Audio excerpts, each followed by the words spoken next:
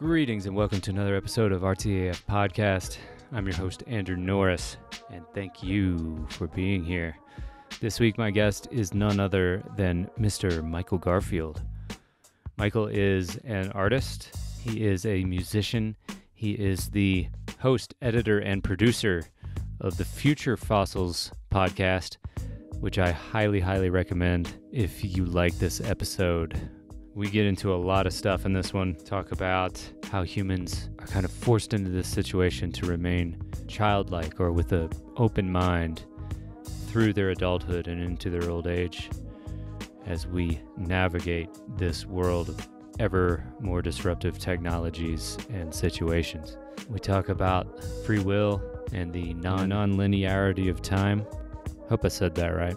Not sure if I did. Anyway, time being non-linear. How about that?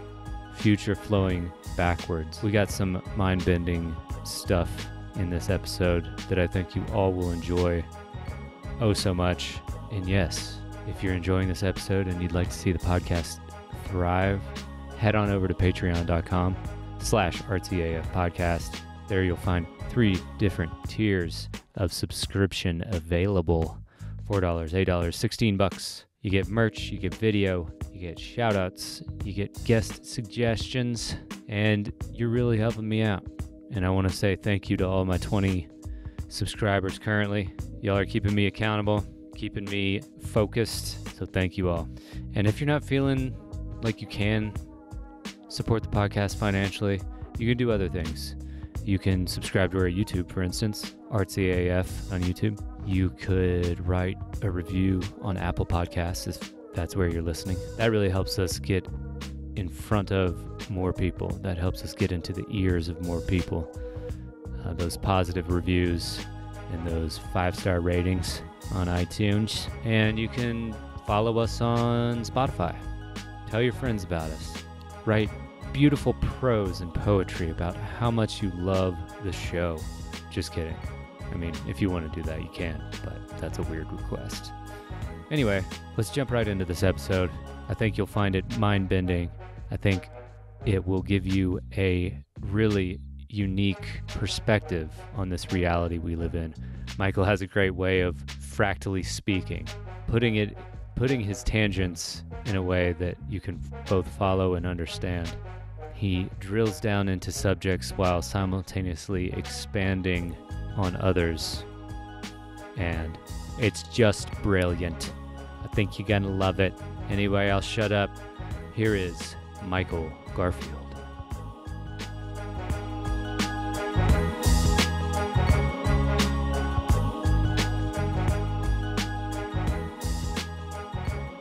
Michael Garfield. How you doing, man? I'm tired. I'm not gonna lie to you. Yeah. How are you doing? I'm all right. I'm actually pretty tired too. I drank for the first time in months yesterday. I didn't drink a lot, but I'm feeling it today. I think probably because I haven't been drinking nearly at all, and I woke up kind of like ugh, and altitude. I mean, you're acclimated, but sure, yeah. I'm still not convinced that living at a mile makes drinking easy. No, definitely not. And it's still dry out here no matter what. I see you over there forcing water as well. Yes. Got mine down there too. But yes. Yeah. Full of deep sea minerals. Mm-hmm. You got the trace minerals? Get on those. Oh yeah, baby. I probably drink too many of them. Yeah. I think a lot about etymology. And I am absolutely a salty guy.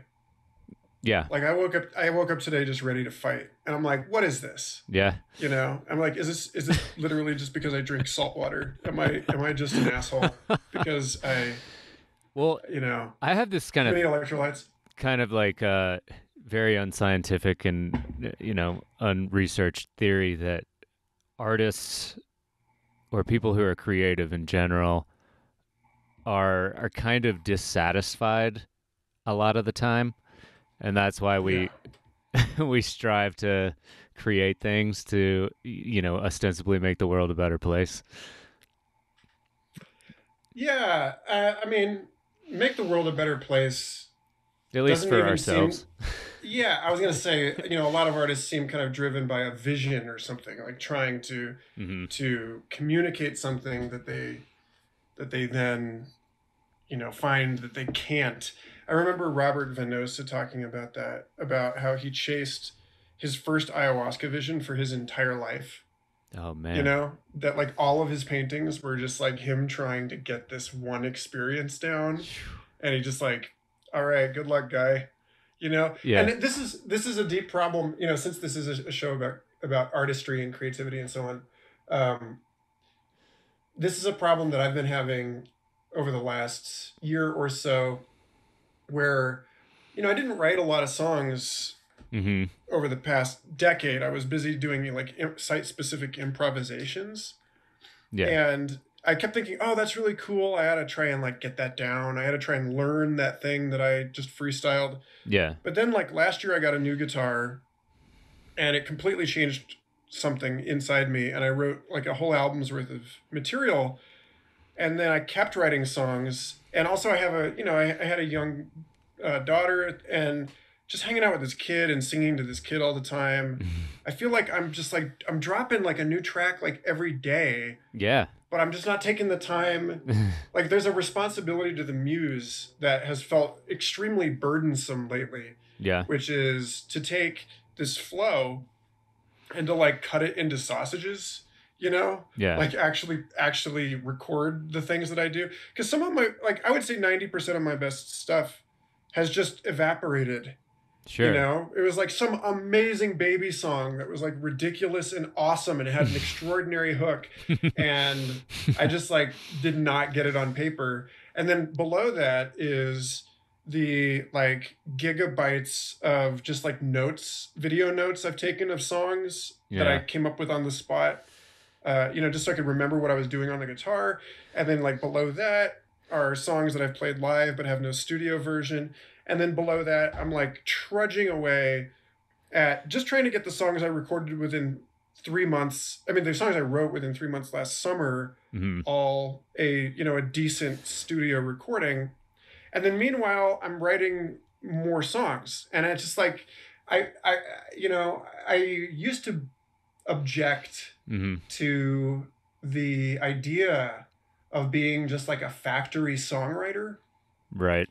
of like my uncle who worked in the music business in a kind of a big way for his entire career, and still does actually. Bruce Garfield, he used to manage Sinead O'Connor and Isaac Hayes Ooh, and nice. Eric Burden, and he's a badass.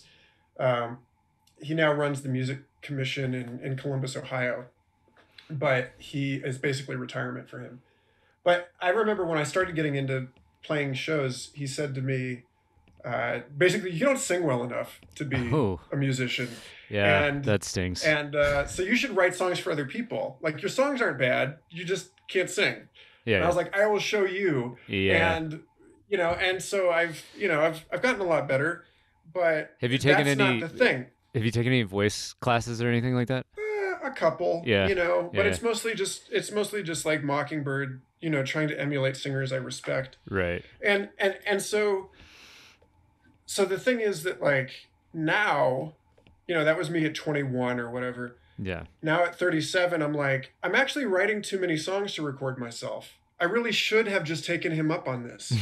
And I should have realized that like being a songwriter puts you in cahoots with the people who might actually support your career as a stage performer, as Yeah, a yeah. recording artist, and now I'm like, well, there's something about, I mean, I guess what I'm pointing towards Yeah. is that when you really do sort of like find the vein, then your attachment to any individual creative product is less.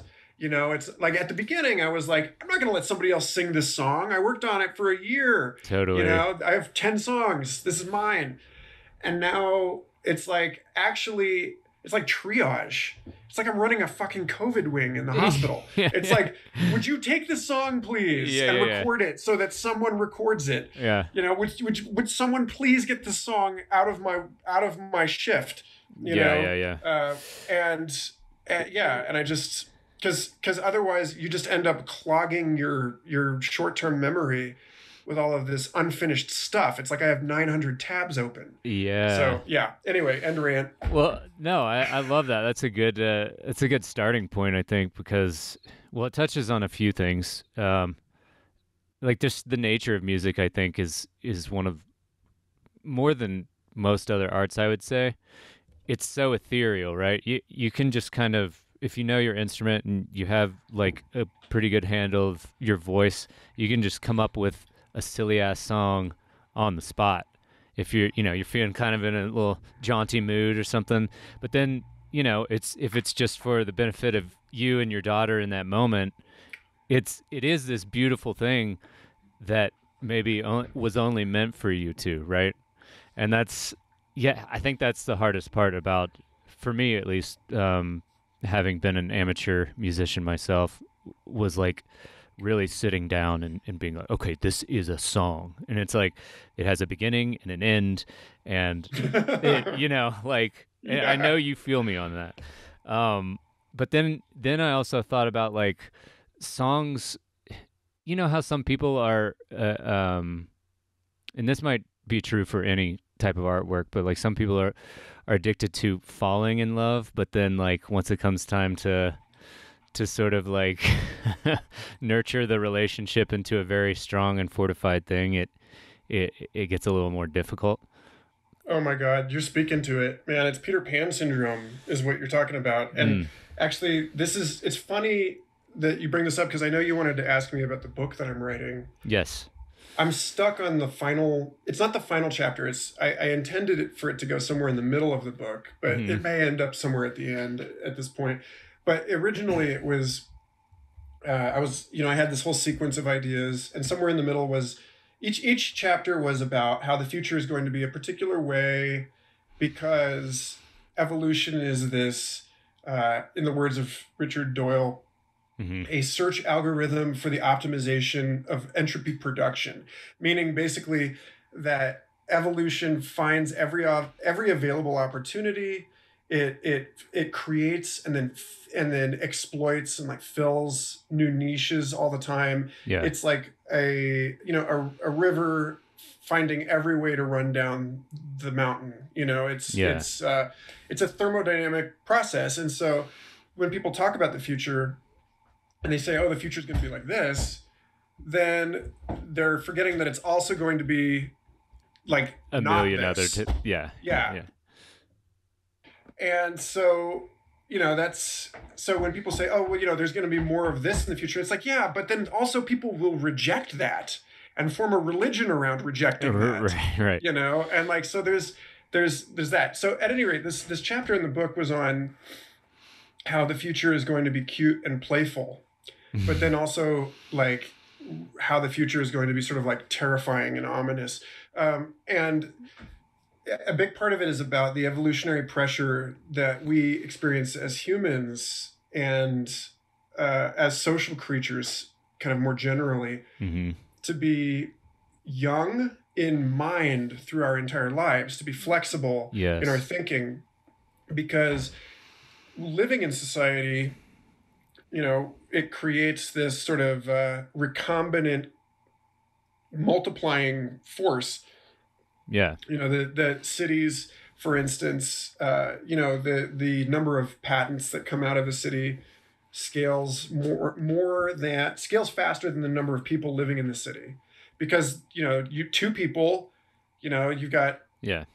two interactions, and then four people, and it's factorial, right? So Yeah. you've got this three times three is 9, and 4 times 4 is 16, and so you get this whole thing. Anyway, so the environment that we're creating, people have this thing in the modern era about innovation, like innovation is going to save us, but the big, I talked about this on Brett Kane's 21st Century Vitalism podcast recently. The big thing about the sort of disclaimer, the fine print with innovation is that if you chase that as the goal, then you end up undermining yourself. You end up undermining the systems that support you, because innovation becomes disruptive to everything. Right. Like there's such a thing as too much mutation. Like you can like organisms get cancer, Well, etc. it's the polar or the poles of like conserving and exploring, or like innovating, I guess. Right. Yeah. So at any rate, this whole thing is that, like, basically as the future becomes more and more metamorphic, more unpredictable, Yeah. more just full of possibility, then in order to navigate that landscape, we must become childlike. We must remain unfinished. Yeah. And there's something about a human being that you compare to like other primates, and we're basically like adult children. The You know, neoteny. Yeah. neoteny or pedomorphosis, these terms. And so, it was just me kind of doing this linear extrapolation into the future, saying that the future of human beings is probably that we're going to end up being, even like, assuming we don't destroy ourselves, we'll be more childlike in the future than we are now. Yeah, because Because it will be we demanded are, of us. yeah, like, I mean, come on, like they talk about adolescence now extending into your late 20s, Did you you say know, late 30s? Right? 20s. Oh no. Yeah, yeah. Well, I mean, like that's one of those things where it's like, are my kids going to be going to college at like 35? Or Right. Yeah. so, or will college even? Our institutions are doing the same thing. Like college itself is sort of like breaking up into a bunch of just sort of certification programs, it seems like, Yeah. and so people are just kind of patching stuff together. You came Right. out, our parents had a fully formed identity at 18, Yeah. and Yeah. it's I like, always think about that. Like how our it's so generations are strange. so different. And so, yeah, so like follow that trend. And you see this in music too, right? Like, the like songs are getting shorter, Yeah. songs are getting less complicated, because evolutionarily speaking, it's easier to like squeeze through a narrow hole in the wall, like like if you're looking at like a landscape of possibility and you have to kind of thread the eye of a needle, Yeah. it's easier to lose parts than it is to like gain parts. Yeah. And Yeah. so there's a trend in the, like, there's a developmental bias in evolution towards simplicity. and Hmm. and so, like, as it's a complex interplay between, like, yes, our interactions and our environments, and in some way our cognition, generally speaking, like the biosphere is getting more complex, but as it gets more complex, it's putting this pressure on us to kind of maintain certain qualities of our sort of pluripotent embryonic state into adulthood, Right. Right. and remain incomplete. And my God, like, it took my wife and I 14 years to like settle, to do what our parents did in like 3, Yes. Yeah. Yeah. Yeah. you know, I feel you on that. and so the irony is, or the poetry, I should say, is that this book I've been sitting on this chapter of this book for years, like unable to finish the book. Because like, how It's would the you only thing express left. it? Yeah, it's the only thing left. And so, but okay, so here's the last piece of I want to stack on that, which Yeah. is that when it comes back to the songs, that, like, as you approach the muse, like as you become more and more creative and more tapped into that, like, I think of somebody like Reggie Watts, who's a massive inspiration to me. Yes. Reggie just doesn't write music, he's just sort of like, Right. whatever. I mean, I'm sure that, like, there are exceptions to this where he's been called in to commission a thing, Right. but, like, Yeah. by and large, I remember seeing him at Moogfest. I spoke at Moogfest in 2016, and he was headlining there, and they had at some point he was like making fun of people who ask him to play that song that they heard on his record. And he was like, "Are you Yeah. kidding me? Like, I just like, that's off the dome, dude. Like, I have no." Yeah.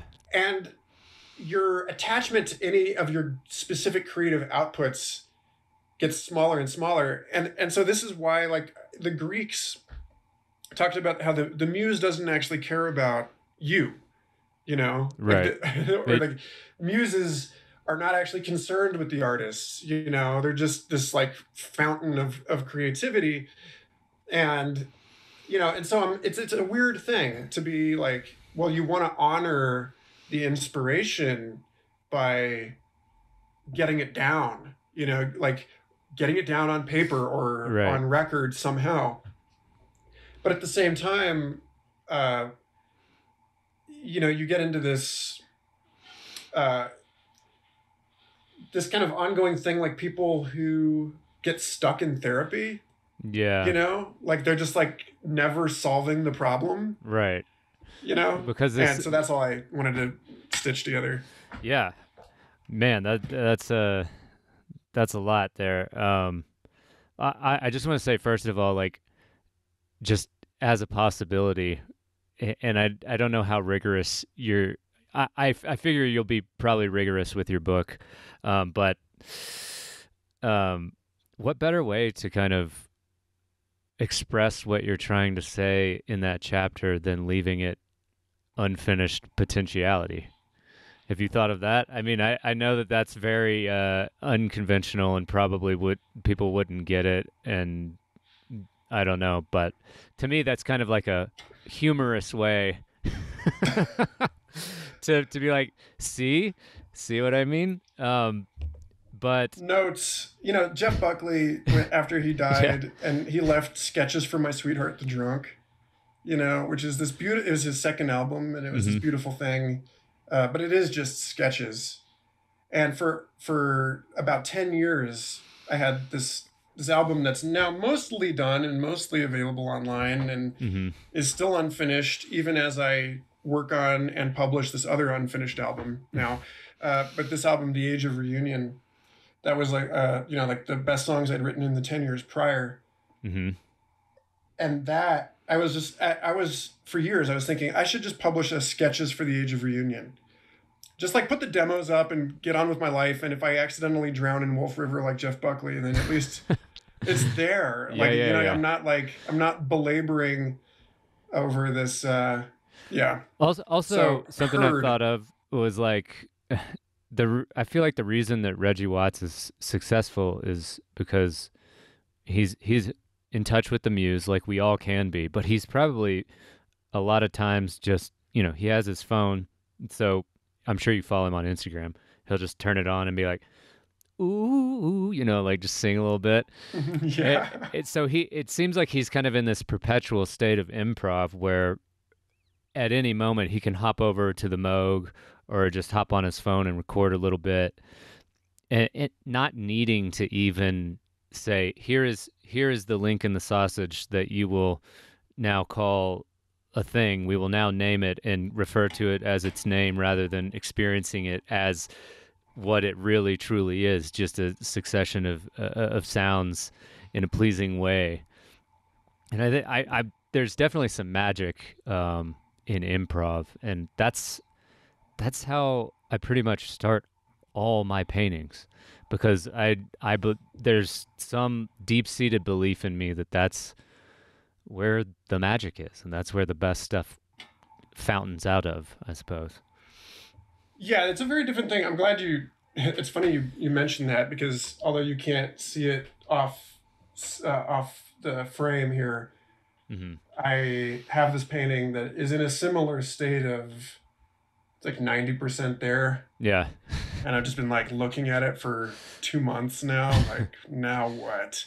Yeah. And I know exactly what needs to be done, but it's such a different thing, because so this is true. I think about paintings and music and all this.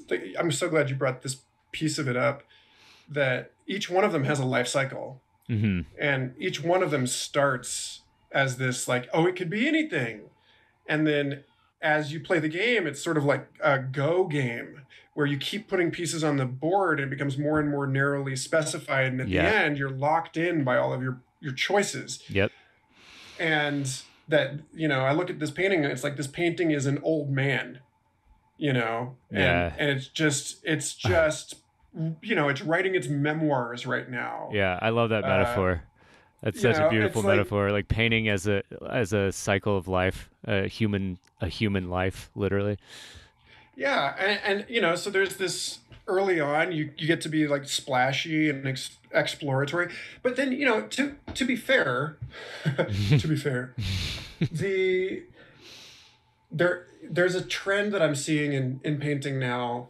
Painting with Todd Shepard actually was like this, and I found it so frustrating. Although I love it and respect his logic, his wisdom in this. When we would collaborate on pieces, he would just like rake through a huge section of the painting when we were like closing in on something, and just like a huge black streak through it, and just be like, all right, now there's a rift, and I think that's a symptom of, and we're starting to see more of this in paintings. Like I think about people like Oliver Vernon, as people that are including, or like sort of like optimizing for the number of rifts in their work. Yeah, it's like reinventing yourself at 40. Exactly, because that's the thing we're doing now. Right, exactly. Because that's the thing that's like not only it's like not only possible but encouraged, maybe even necessary. Right. Like we have. I've gone through so many like 3 to 5 year situations in my life, and that's on the good end. Like I know people that are like, yeah, I moved 11 times in 8 years. Yeah. This kind of stuff, like there is no solid ground under the foot of millennials. I don't know how it feels for everybody else. Right. Yeah. But I know that pretty much everybody in my generation, is amphibious as fuck. And and you just have to be like, okay, reactivate tadpole genes. Yeah. And like, okay, we're gonna find this new.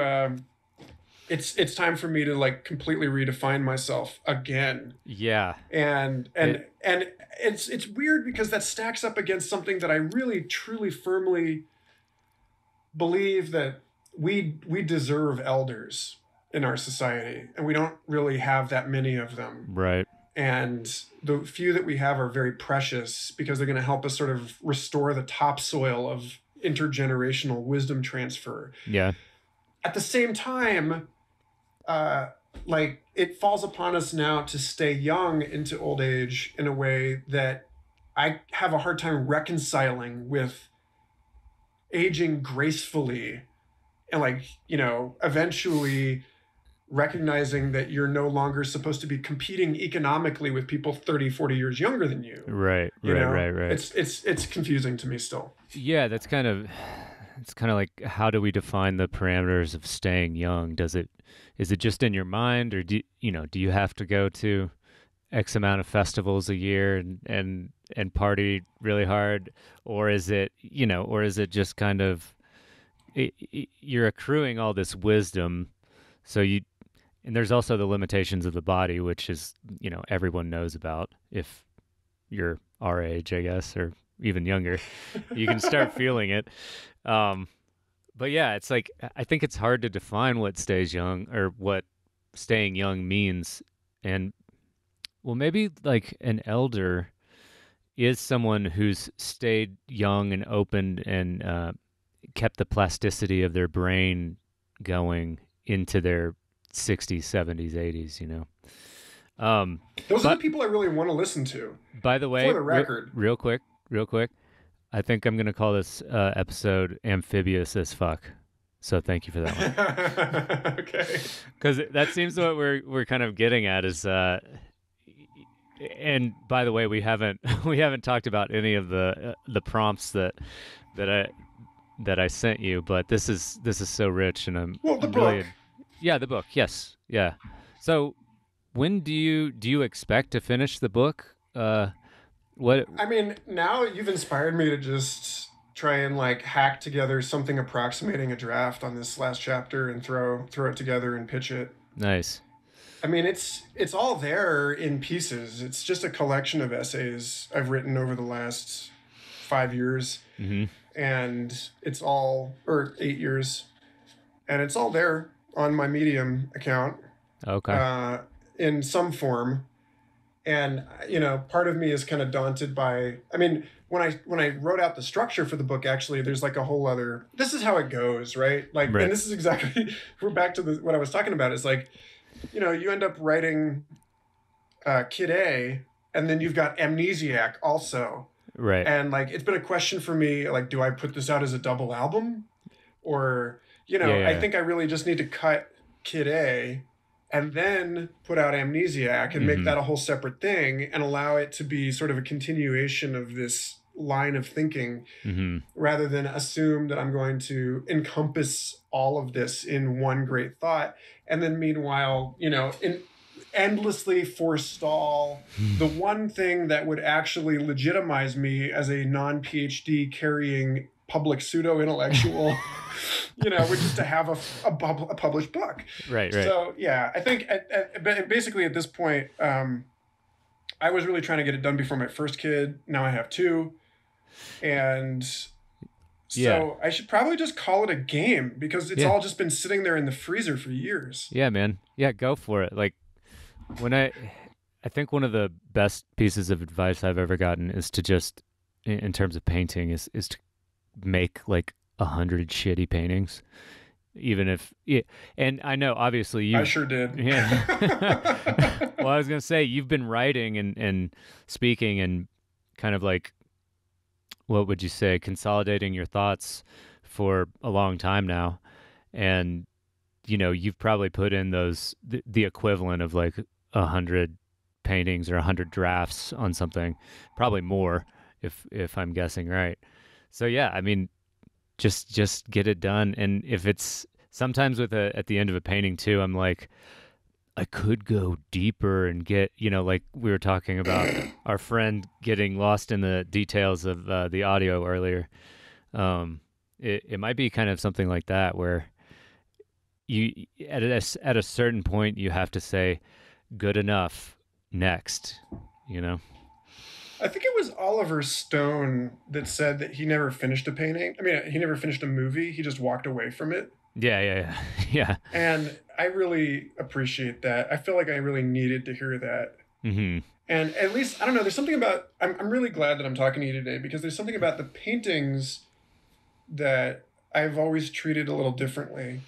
And I think it is, again, just a matter of how many paintings I've done, Yeah. and how like they used to be just like one a night, like I Right. would do Right. 5 a week while I was doing, living in Boulder. It was And almost like you were treating them like the songs you make up for your daughter now. right. Yeah. Yeah. You just like, blip, get it out there. Yeah. And I felt very comfortable doing that with the guitar and, like the cyber guitar improvisations. Mm-hmm. But when it comes to the book, it's a different matter for some reason, just because it's the first one. Yeah. And so Yeah. it's like, this is the book. If I had written 17 books, I could probably just be crapping them out. Right. you know Do you feel like you have to make kind of a splash to, as you were kind of putting it, legitimize yourself? Is that what's holding you back? Well, I hang out in it. I mean, my day job is among very prestigious elitist scientists. Right. And yeah, it You, occurs to me, I think I've absorbed a little bit more of that kind of attitude than is perhaps actually healthy for me. uh-huh. Yeah. Just that.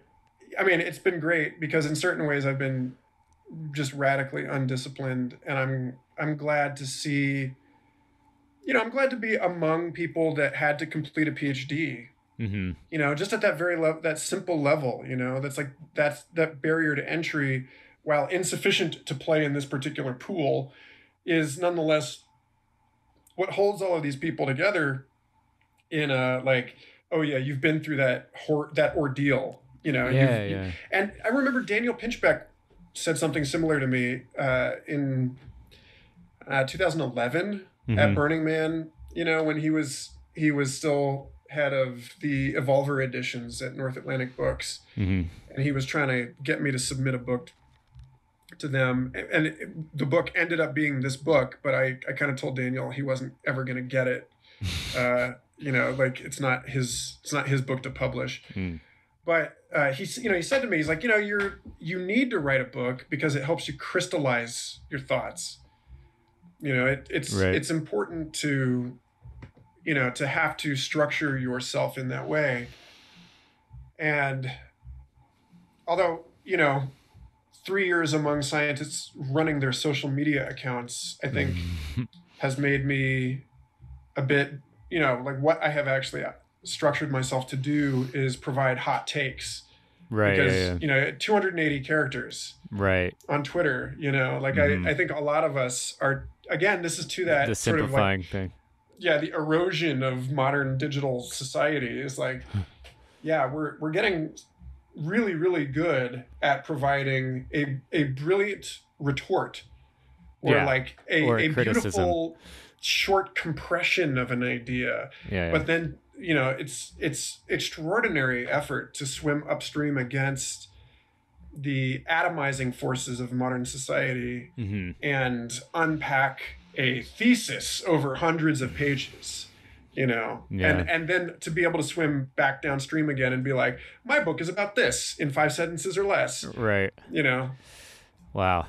Yeah, maybe we should talk about just what you do on a daily basis. I know you might not, it might not be interesting to you, but I think it would give a little context to the listeners. Like I know that like when I met you, I knew you as a painter, right?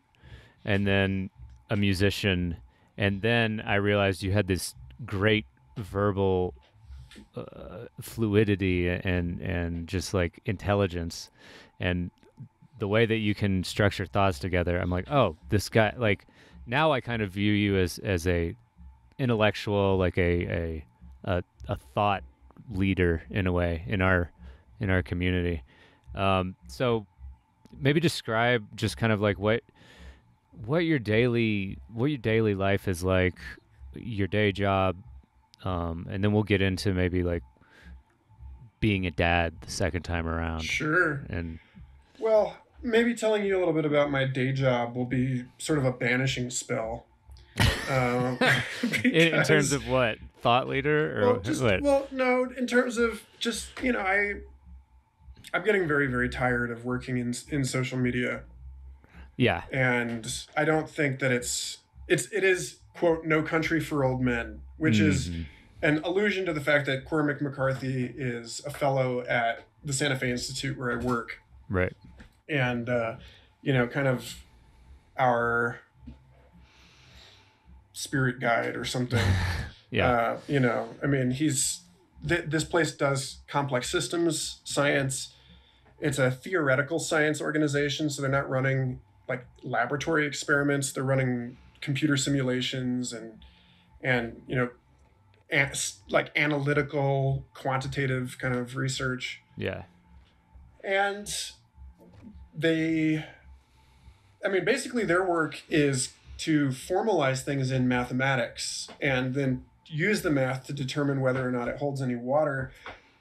So everybody's kind of swimming the other way. And then there's a couple of us in the communications office whose job it is to take all of that stuff and bring it back into verbal models, out of numerical models and into mathematical models and into verbal models. Wow. That can then help establish or enrich or bolster or challenge the intuitions about systems that we have in our daily lives. Yeah. So like lots of research is being done there on neuroscience and social science and evolutionary biology and astrobiology and the physics of cities and economies and so on. Anything where you've got emergent properties appearing out of interactions between agents, in a system where they're adapting to one another, they're adapting to each other's strategies, which is why, for instance, economies are not actually seeking equilibrium, or like they're not, it would be a mistake to model an economy as something that's temporarily disturbed, out of balance, and then like finds a new balance because Seems we like live that'd on a be the planet. opposite, right? I mean, it's not what's happening. Like Right. we live on a planet where we have a constant input of sunlight and chemical energy from the rocks, and that's creating opportunities for things to grow and evolve, and then collaborate and compete with each other. And the economy is just sort of an amplification of this, in which new products and services are produced that then change the economic landscape and change the strategies that people adopt in it. Mm-hmm. And then when you get this sort of game theoretical aspect where like enough people adopt a certain strategy and suddenly you have to, and then that changes the meta. I think the most useful thing for me in understanding complex systems was actually playing Magic the Gathering Ah. growing up, Yeah. because you build a deck, but then like you don't build a deck in isolation, you build a deck within a tournament environment. Yeah. And so the which cards are in play at any given season Mm-hmm. determines the meta strategy that everyone has to adjust to. There's like an emergent downward causal pressure Right. occurring at the systems level that constrains what any one of us is going to do in terms of the decisions we make in building a deck and playing that deck. And the same thing is going on economically. Like, nobody is safe from NFTs. I know that's something you wanted to talk about. And Like, nobody's safe from like Instagram Reels or TikTok. exactly. Yeah. Yeah. No, that exists now. You have to adjust to it. Yeah. Whether you accept it or reject it, you are going to have to come up with a stance Yeah. Yeah. with respect to this. Right. And and so there's this constant sort of overturning of things that that is typical of a system that is fundamentally out of equilibrium. It's never going Yeah. to find rest, because what it does is it generates novelty. Yeah. Yeah. So yeah, so I worry about all of this because I think we're chasing this novelty off a cliff. I mean, this is something that like Terence McKenna evangelized. Yeah. This kind Absolutely. of creativity. But then when you look at what absolute creativity means, like what everything happening at once really means. That sounds I saw this. Oh my God, terrifying. Nathan Pyle. Yeah, do you know Nathan Pyle? He does the little alien cartoons on Instagram. They're like aliens living as Earth people, and they're having these like hilariously sort of dissociated conversations. No. But I'll look he him just, up. yeah, Pyle. He just had this one panel on his feed recently about how it's like, well, we haven't made an everything bagel yet. He's like, we can't, like, clearly we haven't made an everything bagel yet, because like, look around you, there's still, stuff that hasn't made it into this hypothetical everything bagel.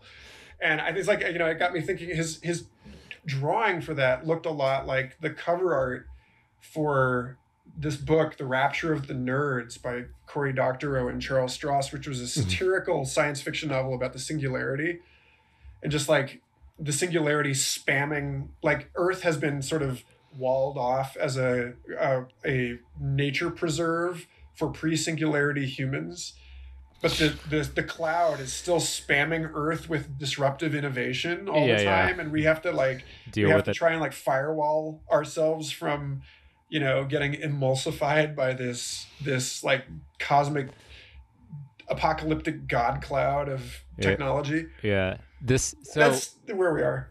This is really this is kind of edging up against a topic that I thought that you and I would have an interesting conversation on, and it's just sort of what's your stance on free will? I know that might be a bit reductionist, but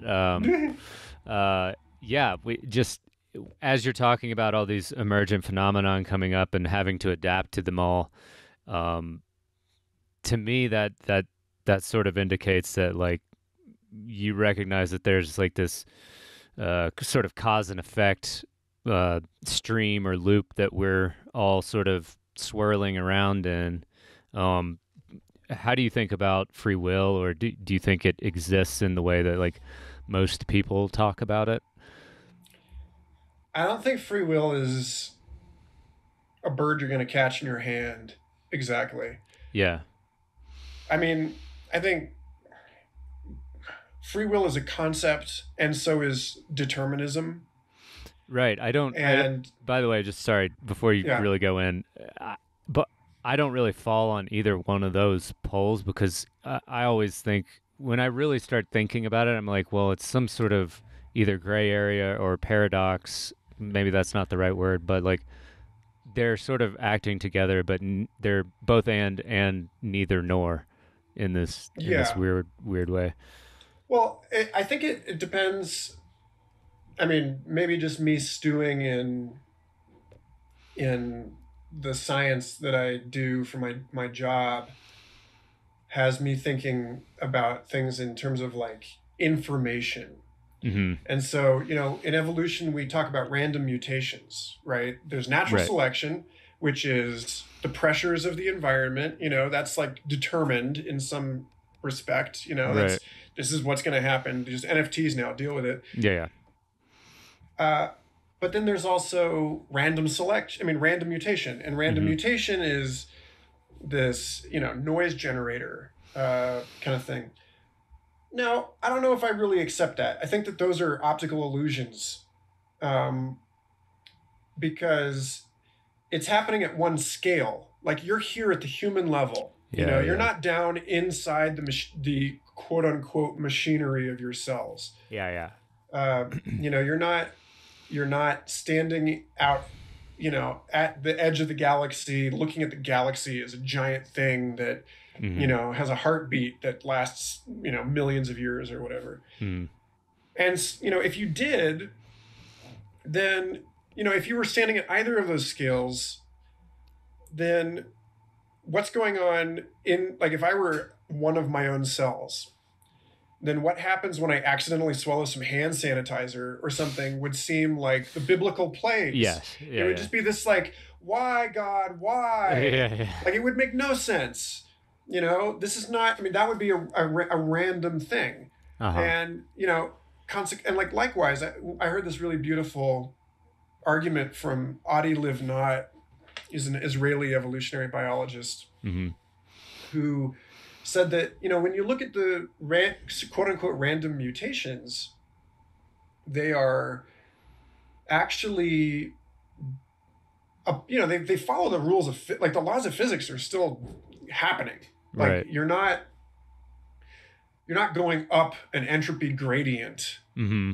to mutate. You're going down. These are basically, it's kind of like machine learning, or like the way that the brain wires itself together, which is if two neurons fire at the same time, then they form, they reinforce their connection to Right. each Yeah. other.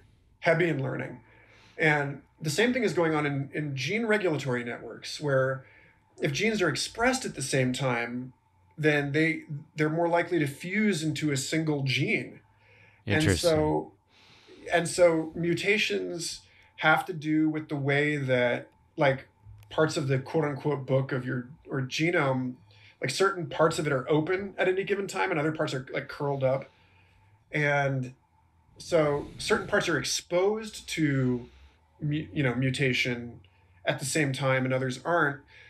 And so you get this thing where it's like you end up being able to encode complex behaviors into the genome, not just the epigenetic stuff, which is fascinating and a whole kind of separate conversation, but that, like, you can actually imprint complex behaviors into the genome. And so it's like, that's not random. Yeah. It only looks Yeah. it only looks random because it's like way down there. Yeah. Yeah. Yeah. In the same way that city life looks random when you're in a plane looking down on Denver and you're just Right. like, I don't know why those little dots are moving around like Yeah. they Yeah. are, and so I really think that the whole free will thing is a matter of, like, the information that you have about a system, which is completely contingent on the resolution of your equipment, let's Right. say, right? At Like, what scale you're at. yeah, and also the integration of your equipment. Like, you can absolutely take anesthetics and suddenly think that you don't have any control over your own hand, Yeah, yeah. or like that you just disappear because your brain patterns aren't integrated enough to hold together something that seems like a self that's doing stuff. Yeah. Um, and I've been there. Yeah. So, Me too. uh, yeah, so that's a real thing. So, I mean, I guess I think that the the issue of free will is crucial. On, I mean, let me be clear that I guess that take a step back and get meta about this. Yeah. To say that, and this is like a core theme in the book too, to say that the universe is any particular way is to take the raw cloth of your experience and, like, cut and sew a piece of clothing out of it and wear it around to protect yourself from the elements. You're not, Yeah. somebody else could take the same thing and cut it and sew it a totally different way. And of course, there are going to be like warps and woofs in the fabric that suggest certain interpretations that people converge on. Right. But the fact that, like, both free will and determinism have been so robust for so many thousands of years across cultures suggests that they are both true and both insufficient. Yeah. And I again, to call on Richard Doyle, who's another one of my great inspirations. He's an English professor at Penn State University. In his book Darwin's Pharmacy, he talks about the use of psychedelics, or what he calls ecodelics, because he says, the words we use to describe these chemicals and the experiences that they engender are really important in the programming of those experiences. Right. Yeah. So he prefers ecodelics because it has less baggage, and two, it seems to him to be a more accurate. It seems to be going back further to the source rather than saying like, oh, and like psychedelics meaning like mind manifesting. This is like the manifestation of the ecology more, right? And that's what we come from. The whole thing is that you're folding over what you thought was in here and what you thought was out there. Yeah. And it turns out it's actually some kind of like pastry, like baklava type layered thing. Yeah. Yeah. And like it's you fold it over and over and over again until you no longer, that this kind of non-linear transformation of subjectivity is, he says, what's required of us to make sense of the world that we've created here in this century. That he says psychedelics are kind of training wheels for transhumanism, basically. Oh yeah. But I mean, that makes sense. When you do this, his point is that the whole paradox of free will and fate completely just falls off, because there's no longer a world acting on the self in that simple way anymore. Yeah, I see. I see like the free will determinism and the concept of self being sort of like two sides of the same coin in a way, because like without the concept of self, you can't really say free will exists and or no, it's all determinism.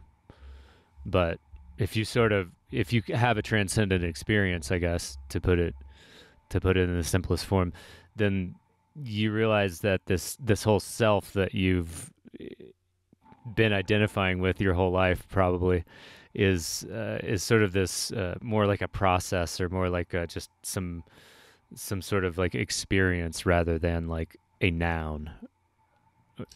It's also, I think it's really important to go back to, the original wisdom traditions that were doing, phenomenological research, like Buddhism and Vedanta in particular, get in there and you just cannot argue with their conclusions once you've actually done the work. Yeah. Because they're like, you sit with your mind long enough and you realize that your mind is actually just a bunch of modular processes knocking each other around. That like that this apparent singularity of selfhood is a virtual reality. It's like a construct. Yeah. That's only happening because it's propped up in some way, or is the interference pattern of this this whole different stew of processes that, again, the more closely you look, extends beyond whatever the boundary that you thought of yourself having. So that this is one of these things that we're just going to have to deal with from now on, right? Which is the way that we think about old cultures and how they would like bury themselves with their stuff. Yeah. And how weird that is to us. And it's like, but let's be real. Your phone is a part of your body. It's, your phone has been a part of your body in an obvious way for the last 10 years, at least. Yeah. And like, this is not, so the question of like, what is human is, I think, pretty much the same as the question of like, what is a virus? Because like we say, oh, viruses aren't alive. Well, why aren't they alive? Well, because they require cellular processes to reproduce. And it's like, oh, you mean like I require a Trader Joe's? Like I require a cell phone internet now. Yeah. Like that Maslow's hierarchy of needs that somebody like sketched in Wi-Fi at the bottom. And then somebody else sketched in battery life below that, And it's like, the closer you look, the more dependent you realize you are on things. And that was the Buddha's whole point, was this web of interdependency. And so, so where is the self? It's like, okay, so there is something that looks like a self. Sure. And, for the sake of us living together in this constant emergency we call civilization, then we probably need something, right? We have something there. Like maybe in another 200 years I'll just have a QR code. I won't have a name.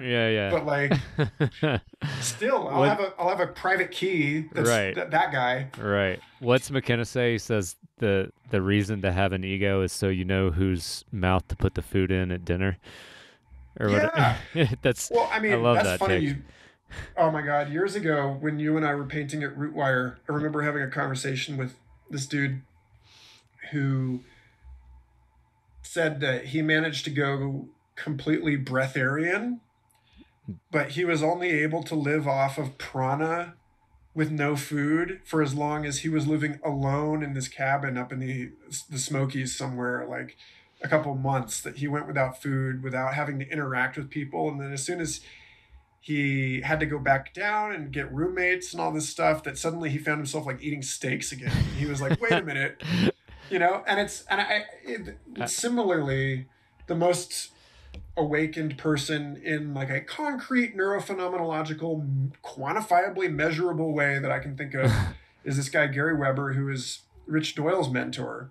I think we talked about him last time. Maybe we did. Yeah, you put him in a brain scanner and there's no activity at all in the parts of the brain that are correlated with like coming up with some story about who you are. Like stitching your memories together in a sequence. Right.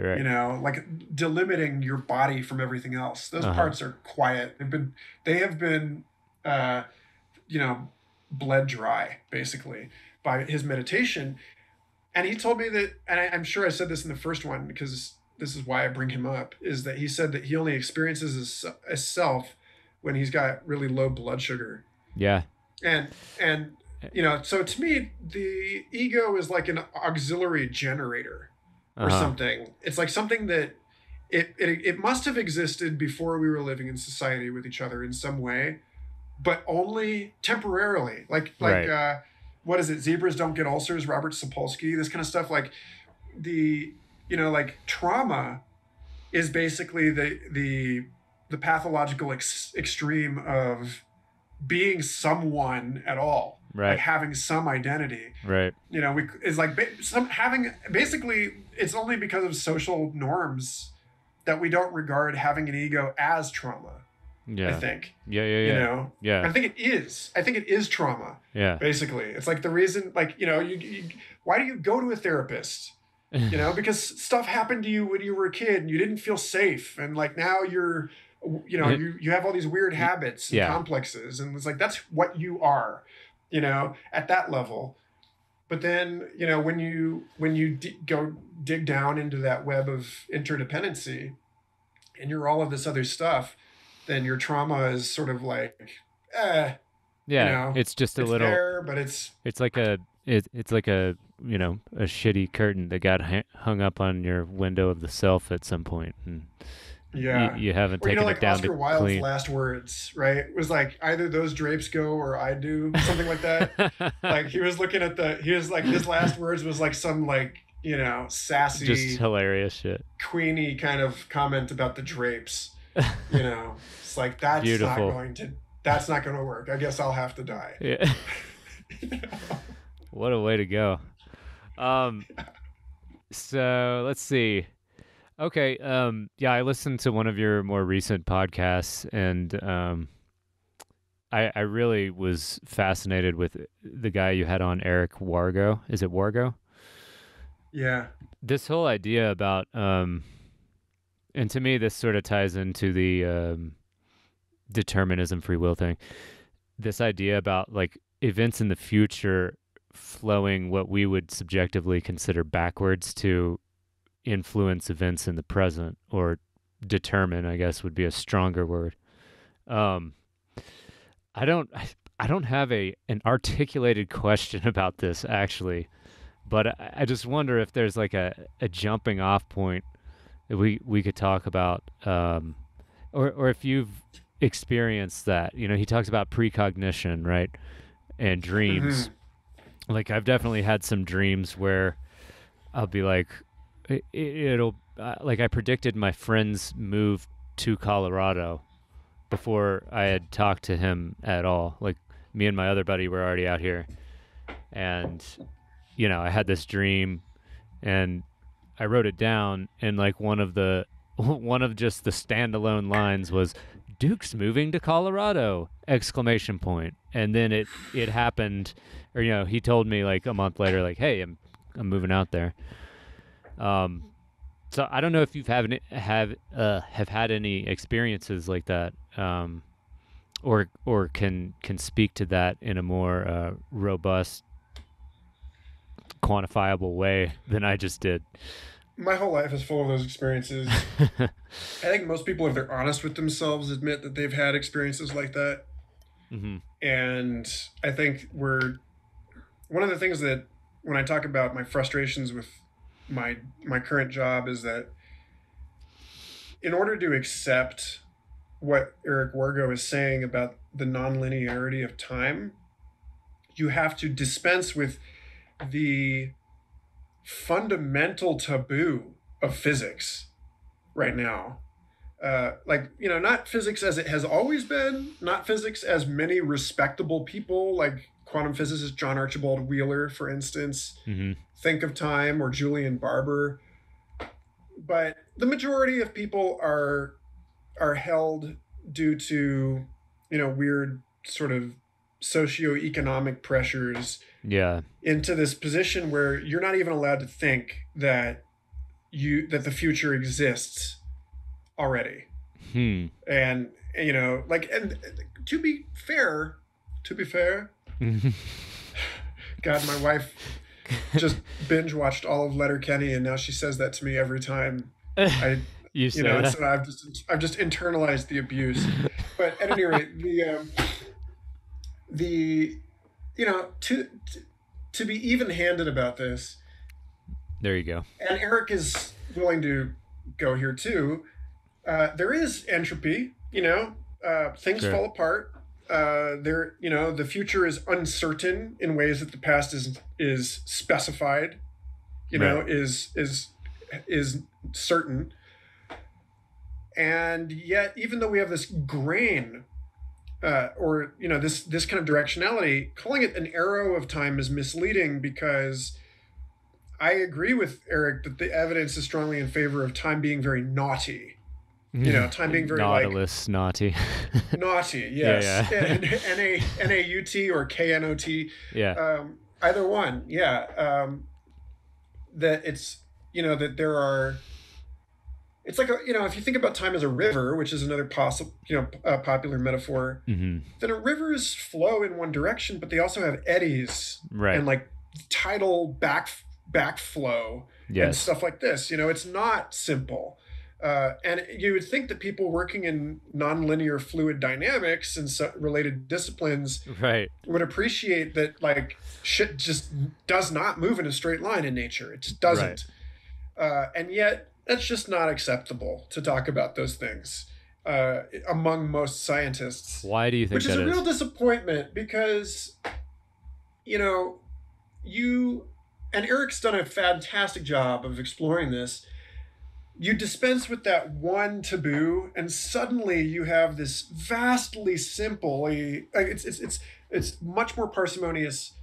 You have this much easier way of explaining all of these other things, and there's some part of me that just adores the way that he comes at the entire field of paranormal research from within as a hardcore materialist and Mhm. says, oh, telepathy, near death experiences, past life stuff, UFOs, remote viewing, Mhm. like, sorry guys, all of this can be explained by getting rid of this one thing, Yeah. which is that you will later find out when you talk to your friend that you knew what they were thinking, Yeah. or like you pick up the phone. It's like, okay, so telepathy is real. You knew your friend was about to call you. Cool. But what is the mechanism? Right. Well, the mechanism could be that you're about to know and that you have access to some future state of your own brain. And when you actually look at all of the evidence about this stuff, nobody knows anything that they're not going to find out later. Right. Yeah. Like Yeah. there's no like cosmic akashic thing that somebody has objective access to information. Yeah. When they find out about, like, when they have a dream about a plane crash that's going to happen 3 days later, their dream is like, the pictures that they draw from their dream are like pictures of what they're going to see in the newspaper in 3 days. Yeah. And so it's humbling. But I'm glad that Eric and I were able to get into the ways that this isn't just about, like, the ways that information can travel backwards through culture and not just through an individual life. Yeah. Because you add that multiple scales thing back in, and you can talk about the way that we're binding time collectively. The way that a culture can carry a prophecy. So, like, so-and-so didn't actually live to see this event, but Yeah. How can we tie that in? yeah, the car alarm is perfect there. I don't. But the fact that, like, this became a core feature of their cultural environment and was, like, handed down. He gives the example of the Dogon people of Australia, who for centuries had this understanding about the Sirius star system that they could not have had with the technology that they had available to them. They were able to see. There were stars there that were invisible to the naked eye. But then eventually they meet an anthropologist who tells them this, and everybody's mind is blown. And it's a significant event for him and for their entire culture. And so they had, just to break this down to make sure that I understand. So they had a prophecy about that the Sirius star system had more stars than they could see with their naked eye, and it was a prophecy, or was it like it was just part of their stories that they had carried, and it's like, well, where did it come from? And they said, oh, it came from, our stories tell of this, like, this strange foreigner. And it's like, because we insist on a linear time, yeah, we are like, oh my God, they must have been in contact with aliens. But Right, it's right. like, but really, who's the alien here? It's the white It's the dude white guy. who came to Africa and was like, Yeah, yeah. telling them this stuff in their own future. Wow. So I mean, it's just once you open up to that kind of stuff, basically everything else falls. To or I mean, I'd like a to lot talk. of things. I'd like to Yeah, talk about UFOs as in regards to this because yeah. I think something that I heard you say, and this goes along with my favorite ever McKenna quote, which is cultural expectations are intrinsically woven into strange encounter experiences when he's talking about UFOs. Um, Mm. and so, like this day and age, I think you said this that we're obsessed with sort of the mechanics of what these could be and how fast they can go, and oh man, it was at the drop point in 1 second, and how did it know that the plane was going there? But I mean, no one. You brought up the point that no one's asking why. What are they doing? You What do can they thank want? Stuart Davis. Stuart Davis was talking about that on the host of Aliens and Artists, who's also a Boulder guy. He's actually one of the reasons I Really? moved to Boulder back in 2007. Fantastic songwriter, big inspiration to me. He has a Over the last couple podcast. of years, yeah, his Aliens and Artists podcast. Cool. When he came out of the closet about having years and years of encounter experiences, Wow. that it wasn't just him. It was like he was having these with his family, and other people were getting swept up into it, and it was very, very strange. Uh, he decided he was going to do an oral history, and just like interview as many people as he could about their weird encounters. And then he started researching it, and then he's now co-running this experiencer group with a couple other folks, Jane and Kristen, who, have basically created like a support group for contactees. And so, I mean, one of the things that he talks about is the atemporality or the sort of transtemporality respect to the way that we commonly understand time now as a species. Mm-hmm. That some of his contact experiences. Why, yes, come in. Hold on just a second. It's like that scene in Jurassic Park. You can hear the footsteps getting close. Oh, no, she's back. Hold on.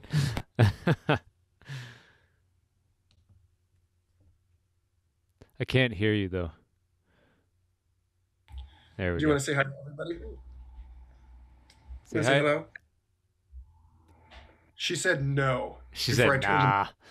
She said, "No, that's okay." All right, well, we're going to put my headphones back in then, too. Boink. But, God, where were we?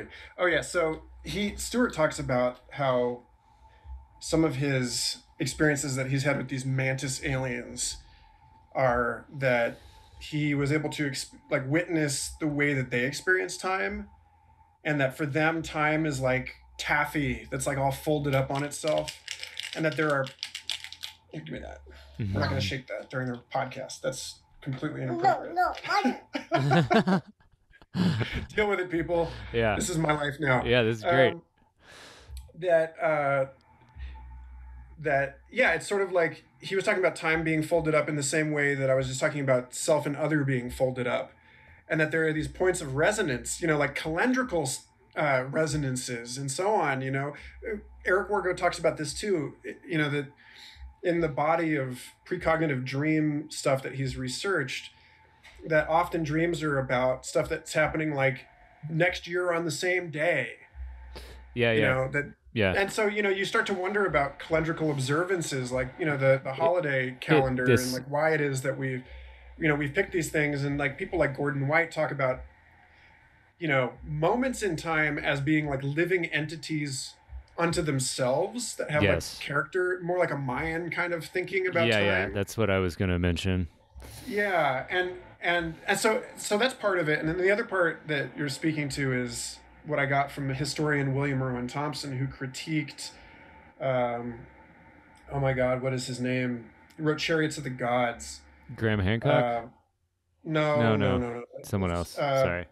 No, but Bill Thompson, who I had on Future Fossils back in 42 and 43, and did 2 interviews with him before I started that show, and is like a huge, huge light on my shoulder, Yeah. and the crankiest old man I could ever aspire to be. And passed last year. He talked about misplaced concreteness and how people were projecting this sort of technological metaphor onto we're projecting a tech metaphor onto their tools. I mean, onto these phenomena we experience. So actually, Graham Hancock has talked about this in his book Supernatural. Mm-hmm. But as far as I can tell, his work is basically just all right. Well, then go to Mama. Mm-hmm. Uno momento. Mm-hmm.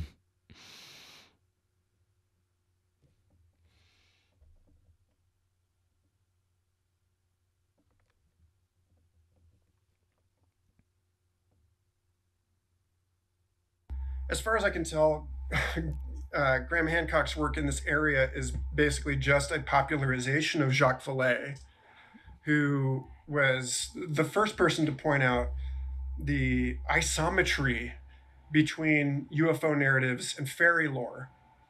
Yeah. And so there's that. Yeah. And I think that Terrence and many other people have been wise to point out that something about the nature of this phenomenon makes it obvious that we are importing, like smuggling our associative networks into these experiences and like skinning them, like wrapping them in something that we can understand, which is the best thing about the movie Contact.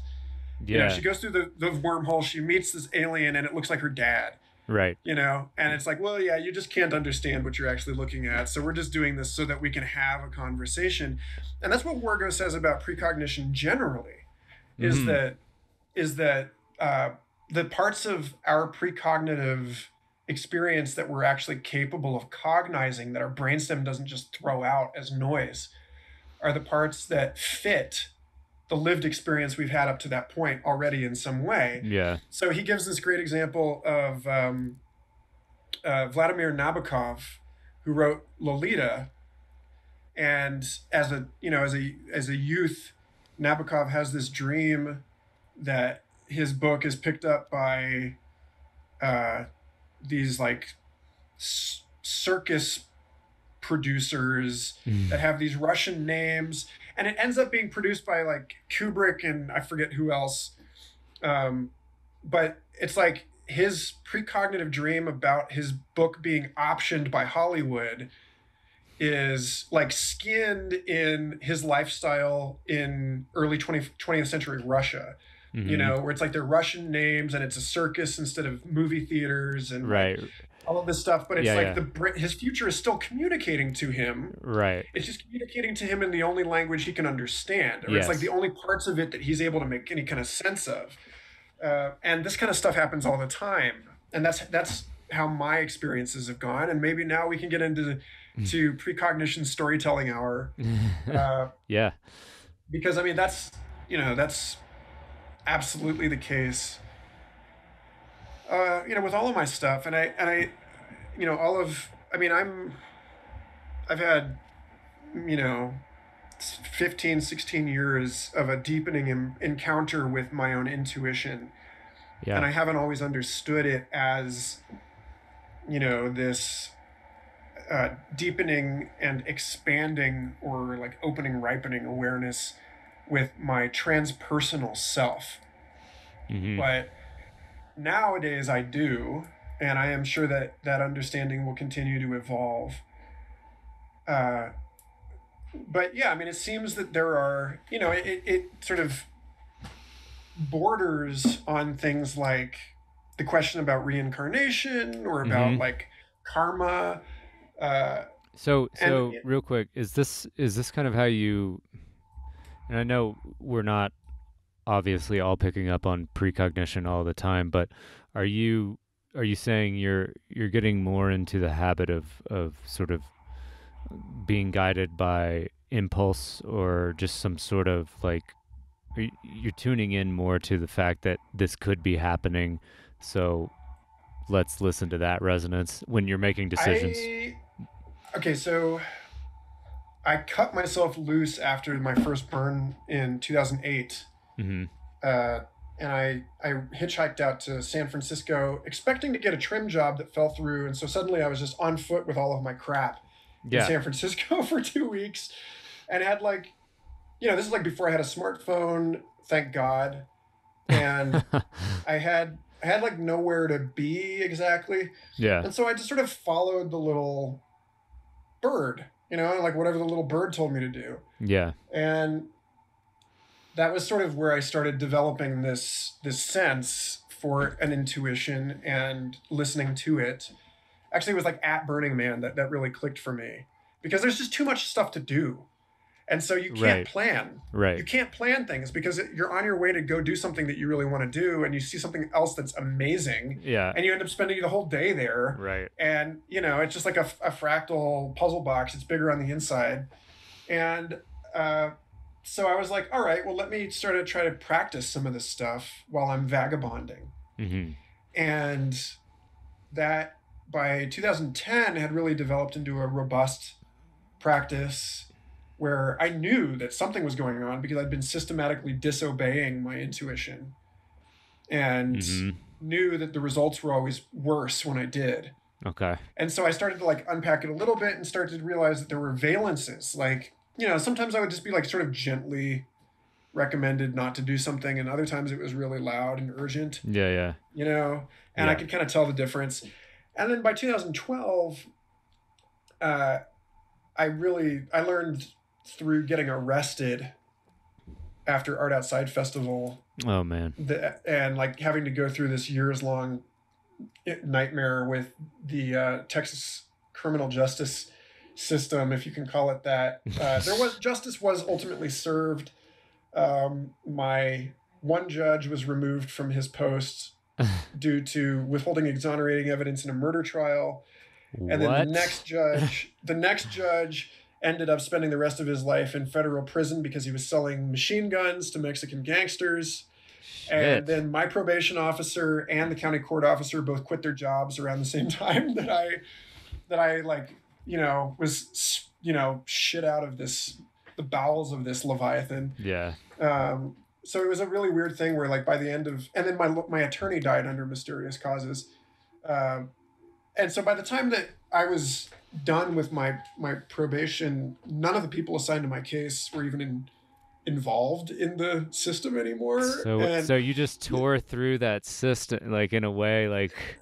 So it did feel like I was sort of like I was the bleach that they accidentally drank or something. Yeah.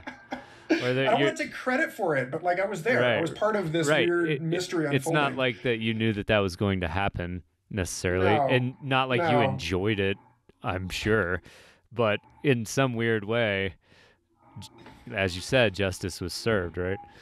Right. But I mean, the point is that all happens because I was like ignoring the, Tinkerbell shouting at me, basically. Okay. Not to try and drive home that night and sleep in my own bed. That'll get you in trouble. And instead go sit with my buddy by the fire. Yeah. And I didn't, and I ended up getting searched illegally, and the rest is history. But like, and I actually brought that up in the last conversation with Eric and then kind of cut it out because we didn't end up taking it where I really liked, but we left in a piece about what it means to ignore one's precognitions. Yeah. And how there seems to be something about misunderstanding a premonition or ignoring it or disobeying your own intuition. Yeah. That is built into this sort of theological understanding that goes back to, God gives you free will, but, even when you're sinning, you're actually doing God's will, kind of a thing, Yeah. That this is a paradox if you insist on using only these terms to try and understand it. Right.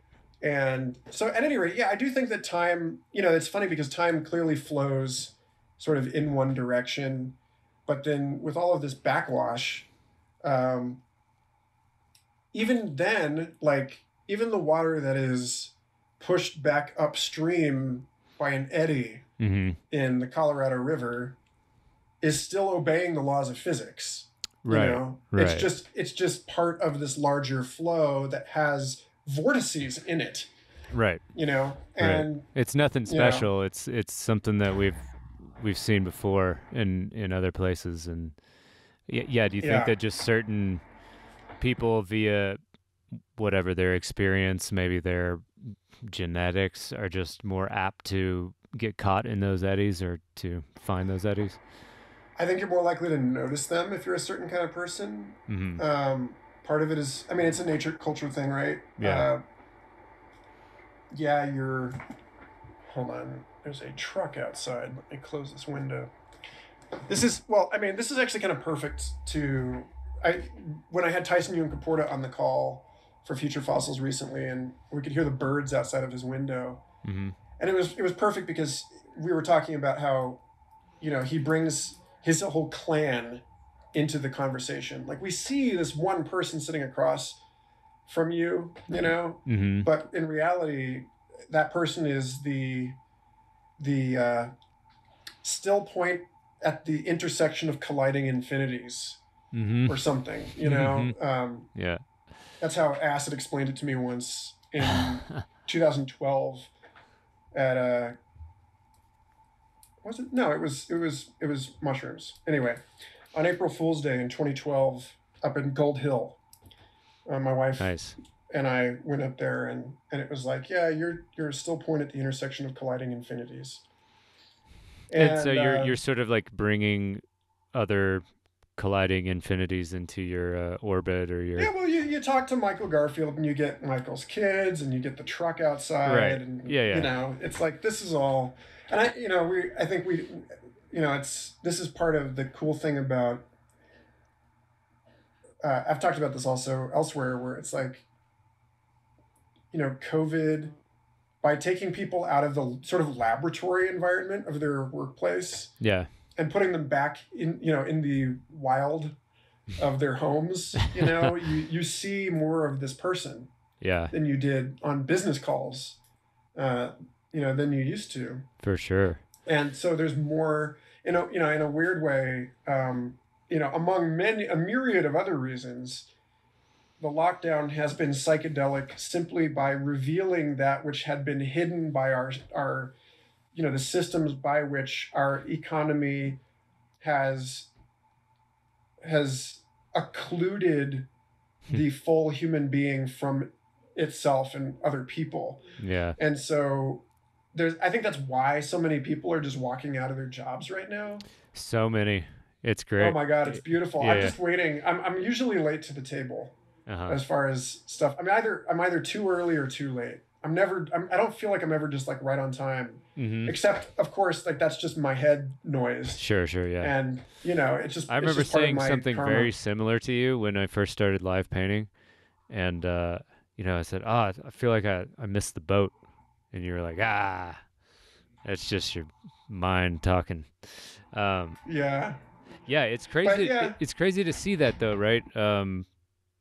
I went up to the gas station the other day for something, and the doors were closed, everything was shut down, and it said closed due to lack of employees, now hiring, apply, and it's like, I was like, well, I can't get this stupid thing that I want, but this is cool, overall. Like, if I'm to look at the big picture and not worry about my little nicotine pouch addiction, then I'm like, well, awesome, cool, good for them for walking out. Yeah, maybe if enough people walk out, you won't feel the need to use nicotine because life will have slowed back down to a human pace. Yeah. We just can't sustain this insanity forever. Yes, and this is something I wanted to talk about in terms of civilization, and we can also throw in, if you want to, NFTs and DAOs and stuff like this. Where do you see? There's a thread. I mean, and yeah, there is for sure.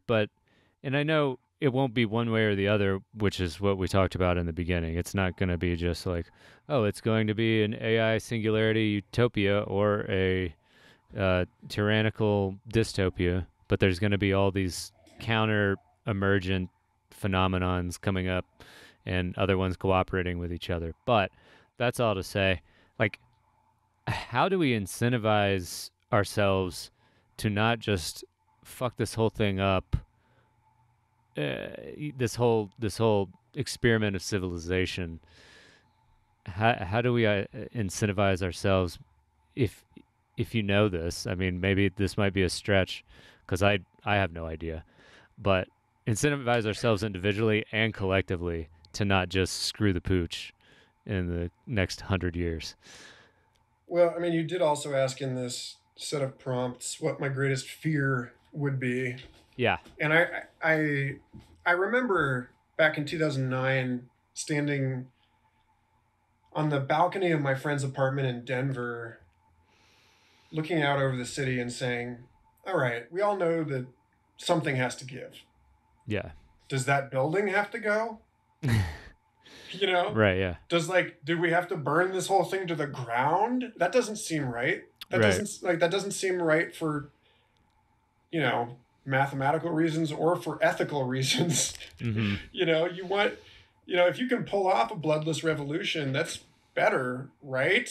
Yeah. Sometimes, I mean, arguably it's weird how the more I learn about systems, the more I find myself justifying certain, like violence over here prevents violence, much more violence somewhere else. Yeah. And this is samsara, so you're not getting away from violence entirely, and so Totally. you just have to, it's about mitigation. This is the whole funny thing about policing, incidentally, although I kind of a tangent, but that, if there were no police, there would be no one to settle disputes, in some form or another, like Right. somebody performing policing as a function, not police as we now understand them, Right. as this like militarized, Gestapo bullshit. Yeah. But like, people that break up other people's fights. Mediators.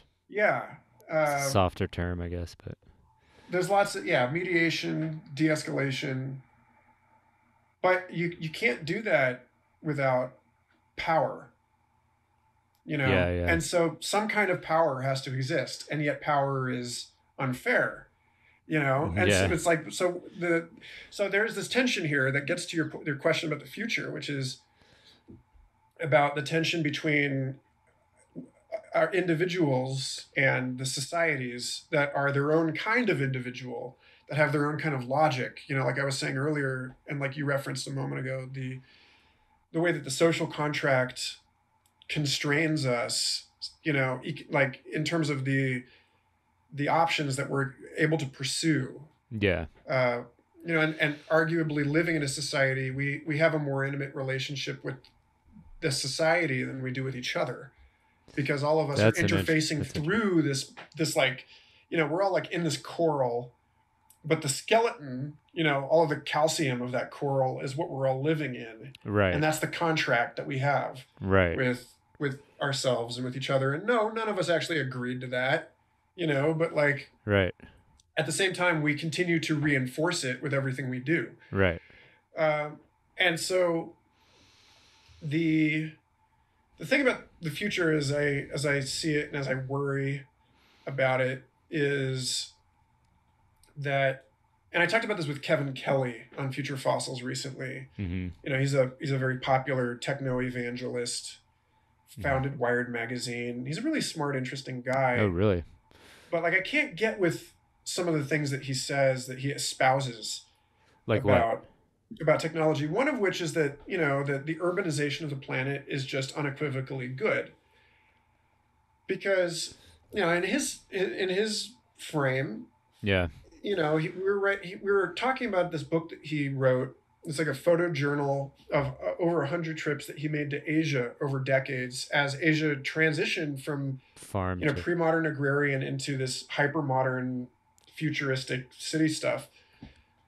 And in so doing, it wiped out all of these, all of this stuff that had come before, yeah, in order to make room for all this new stuff but the new stuff is not like uniquely Asian.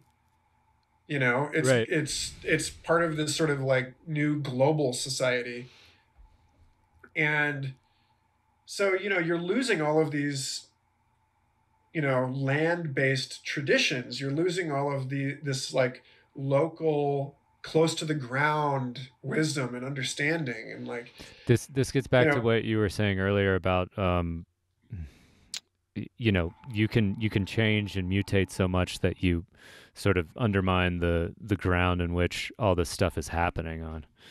right. That, I mean, the thing is that you know, his point is everybody moving into a city is making a sane, rational, sober decision to have to like give up a deeply confining, like constrained, very limiting, kind of oppressive life, where you've inherited a tradition and you're going to maintain that tradition, and that's what you're going to carry forward. And your father was a cobbler, and you're going to be a cobbler, Right. and you know, and they're going into a world where they can make themselves, and they can, you know, you can become rich, and you can, you know, experience this amazing palette of opportunity. And on one level, yes, on, you know, there's more diversity that's generated by this social reactor Mm-hmm. of a city, but it, like, it all comes from somewhere, right? It's all been Of course. extracted out of the diversity that it devoured in order to,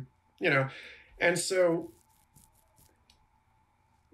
that, you know, eventually you're going to run yourself off a cliff doing that.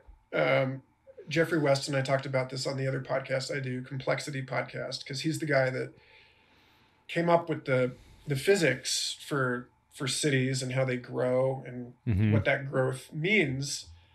And you know, he was like, yeah, we're at a point now where, you know, in another few years we're going to have to invent something as important, as like paradigmatic as the internet, like every 6 months, just to Wow. like stay on top of the disruption that we're creating.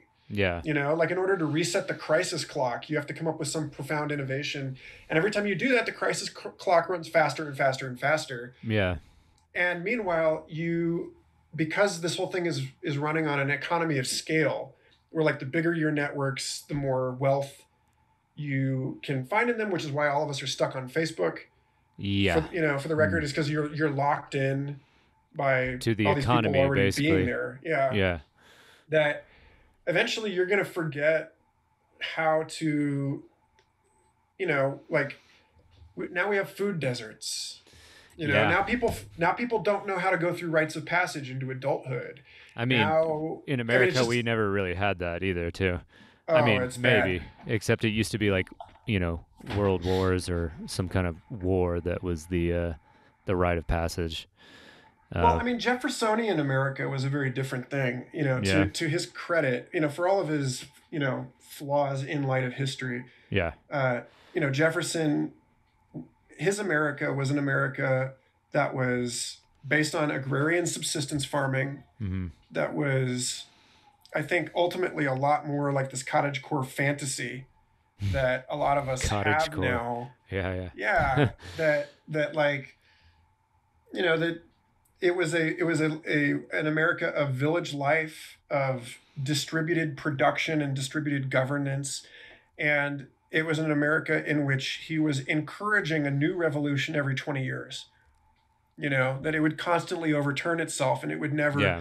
like this painting, it would never get so old and rigid that it would, you know, Crack or crumble. it would buckle under its own weight. Yeah, there you go. You know, he wanted it to stay young and flexible and potent and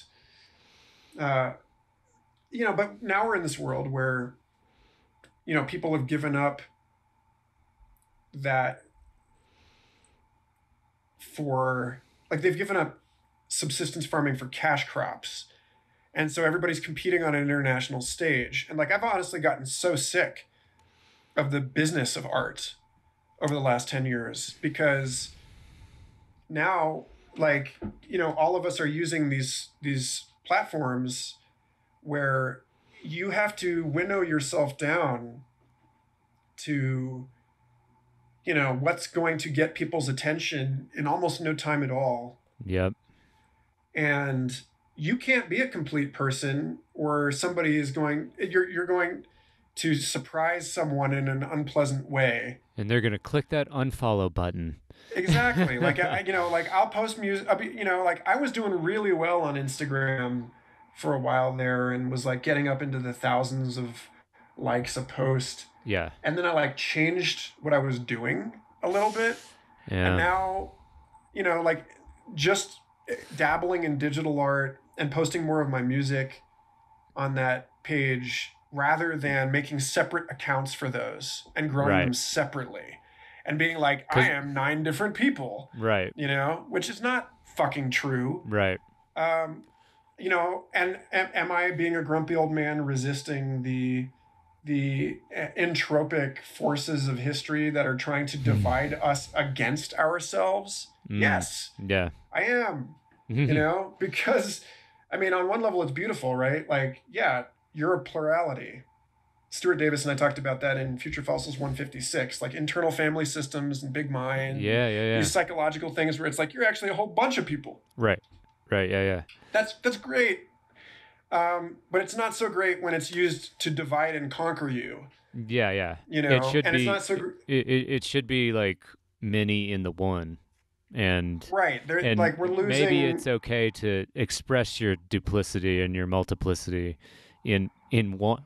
That maybe that's your brand, but no, right. They won't have that. Because I think that it's because, like, just off the top of my head, because if there's more accounts, then that means more engagement no matter what. So if they actually divide you, split your personality outside of the one container that it's in, then if you're hopping between accounts, I do this with my podcast account and my art account, it's like double the engagement, right? And so then they can be like, turn around to their advertisers and be like, since we've split 1 million people into 2, 3, 4, it's the same thing you were talking about in terms of like patents with cities, right?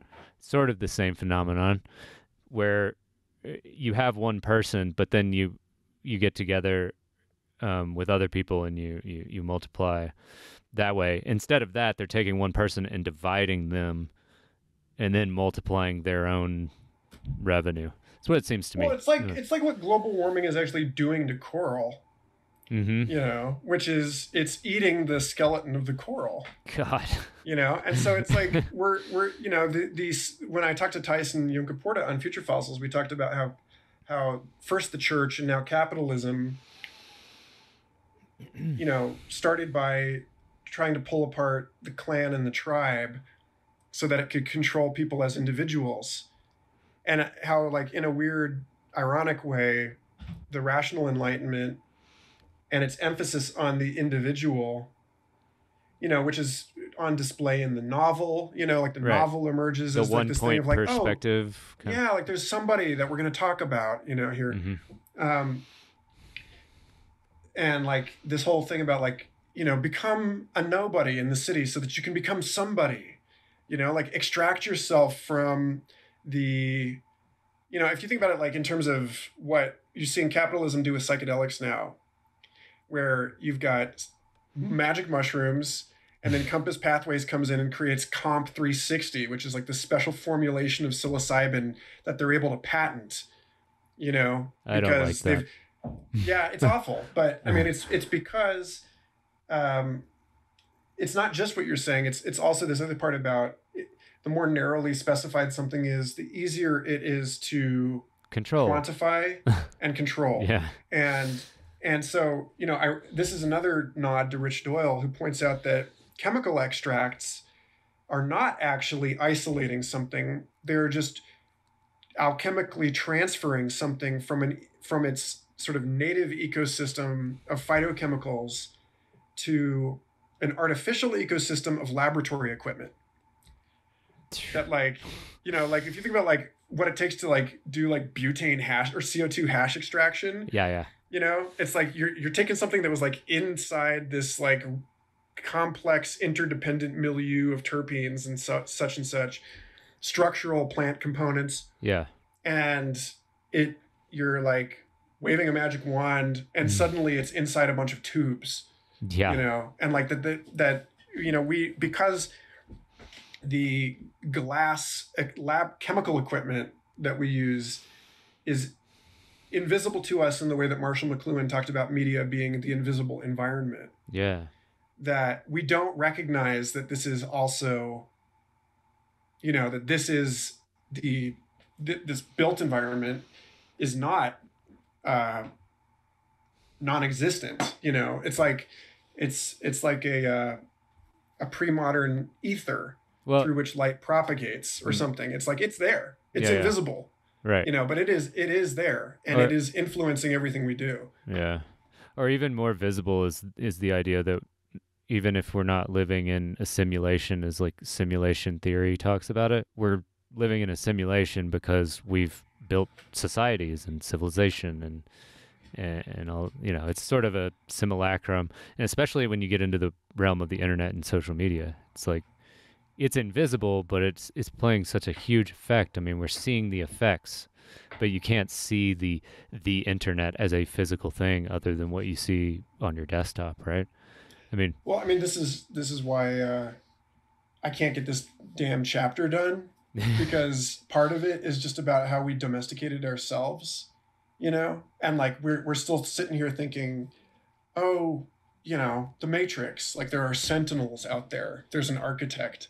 It's like, nah, sorry. No. Like we did this to ourselves. Right. And that's a much more difficult thing to reckon with. We want there to be some sort of archon to blame. Like we want this sort of Gnostic thing where, we're, and on one level I'm very sympathetic to that, because I think it is foolish to think that we've reached, that we're like the bedrock, universe or whatever. Right. That there's only one and it's us. That's like that's very colonial. Very silly. bullshitty. Yeah. Yeah, that's very like we come to the new world and there's no one living here. Except or these like guys. Animals don't have language. It's like shut the fuck up. I'm anti-exceptionalist. Okay. In that regard. Yeah. Or Copernican. In that I think it's important to continue to humble ourselves and like move ourselves out of the center of the story. But of course, if everything is like a Mobius strip, then we're in the center no matter what. But so is everything else, and you have to grant everything else its own center. Exactly. I think that's the non-human turn. Yeah. That seems like the model that makes most sense, I suppose. Yeah, but so to the future, I think that the forces that are encouraging us to move into cities, encouraging us to proliferate our personae online, and like embrace this being ripped apart by demons as we enter the underworld of our technology. Look, that's all part of the greater historical cycle that we're involved in, and this is the come up, right? It's the come up on mushrooms. Except with technology. Exactly. And I gave a talk at the Commonwealth Bank of Australia in 2017, where I said, listen, the internet is psychedelics. Yeah. And the only difference is that rather than it knocking the walls down between the different parts of your brain that normally don't talk to each other, it's knocking the walls down between people and between cultures that don't normally, and between ecosystems that don't normally talk to each other. And like, shout out to COVID-19. Yeah. Whether you regard it as something that crossed into humans from a pangolin or a bat, or you regard it as something that escaped from a laboratory, it is nonetheless the case that we live in this age where we are actively attacking all of the boundaries that have evolved over thousands or millions of years for a reason. Right. Because we're on this weird ideological crusade to disrupt ourselves and innovate, our way out of a disaster that was created by innovation. Whoops. And so we keep swallowing the spider to catch the fly. And this can't go on forever. Yeah. And the question of how it does not go on forever is what what occupies me. Yeah. You know, because it's not just like singularity, transcendence, or collapse, right? You already said this. You're like, it can't just be one or the other. Sure. There are ways in which, and it's not just going to be that way for some people and not that way for other people. It's like, I'm living in unimaginable luxury and a much shittier set of conditions than my parents were in a number of different ways. Right. You know? Right. And so that's going to be the same for my kids. It's like they're going to be privy to unbelievable, amazing things, and at the same time facing struggles that I am immensely grateful I don't have to deal with. Yeah. And sorry that they will. Yeah. You know, and it's just a matter of like luck, honestly, like where you happen to be standing. You know, this is very, very fractal and multidimensional. Right. And you know, so like for instance, just like if you boil everything down to financial wealth, rich people are not happy. Yeah, on the whole. You know? Yeah, most of them are. Yeah. They're not. Yeah. And, you know, they might live, you know, like Paul Rudd might look at 57 or whatever, like he did when he was 35.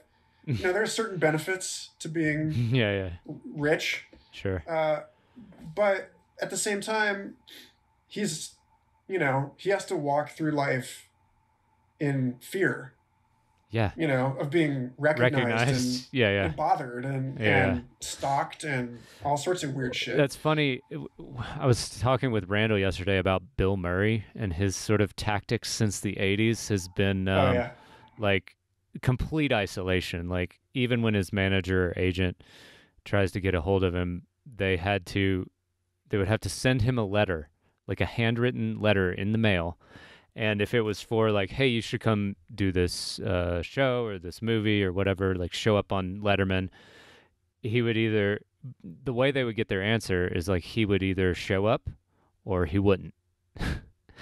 And so I don't know why I just took that tangent, but I guess just because it's fresh on my mind. And that's kind of a interesting way to live. It's kind of like this nice contrast to what we were talking about in terms of this all-inclusive, manically innovating society that we all sort of feel compelled to like chase or like be a part of the movement towards, well, hopefully it's not a cliff, but to the edge or some sort of edge, right?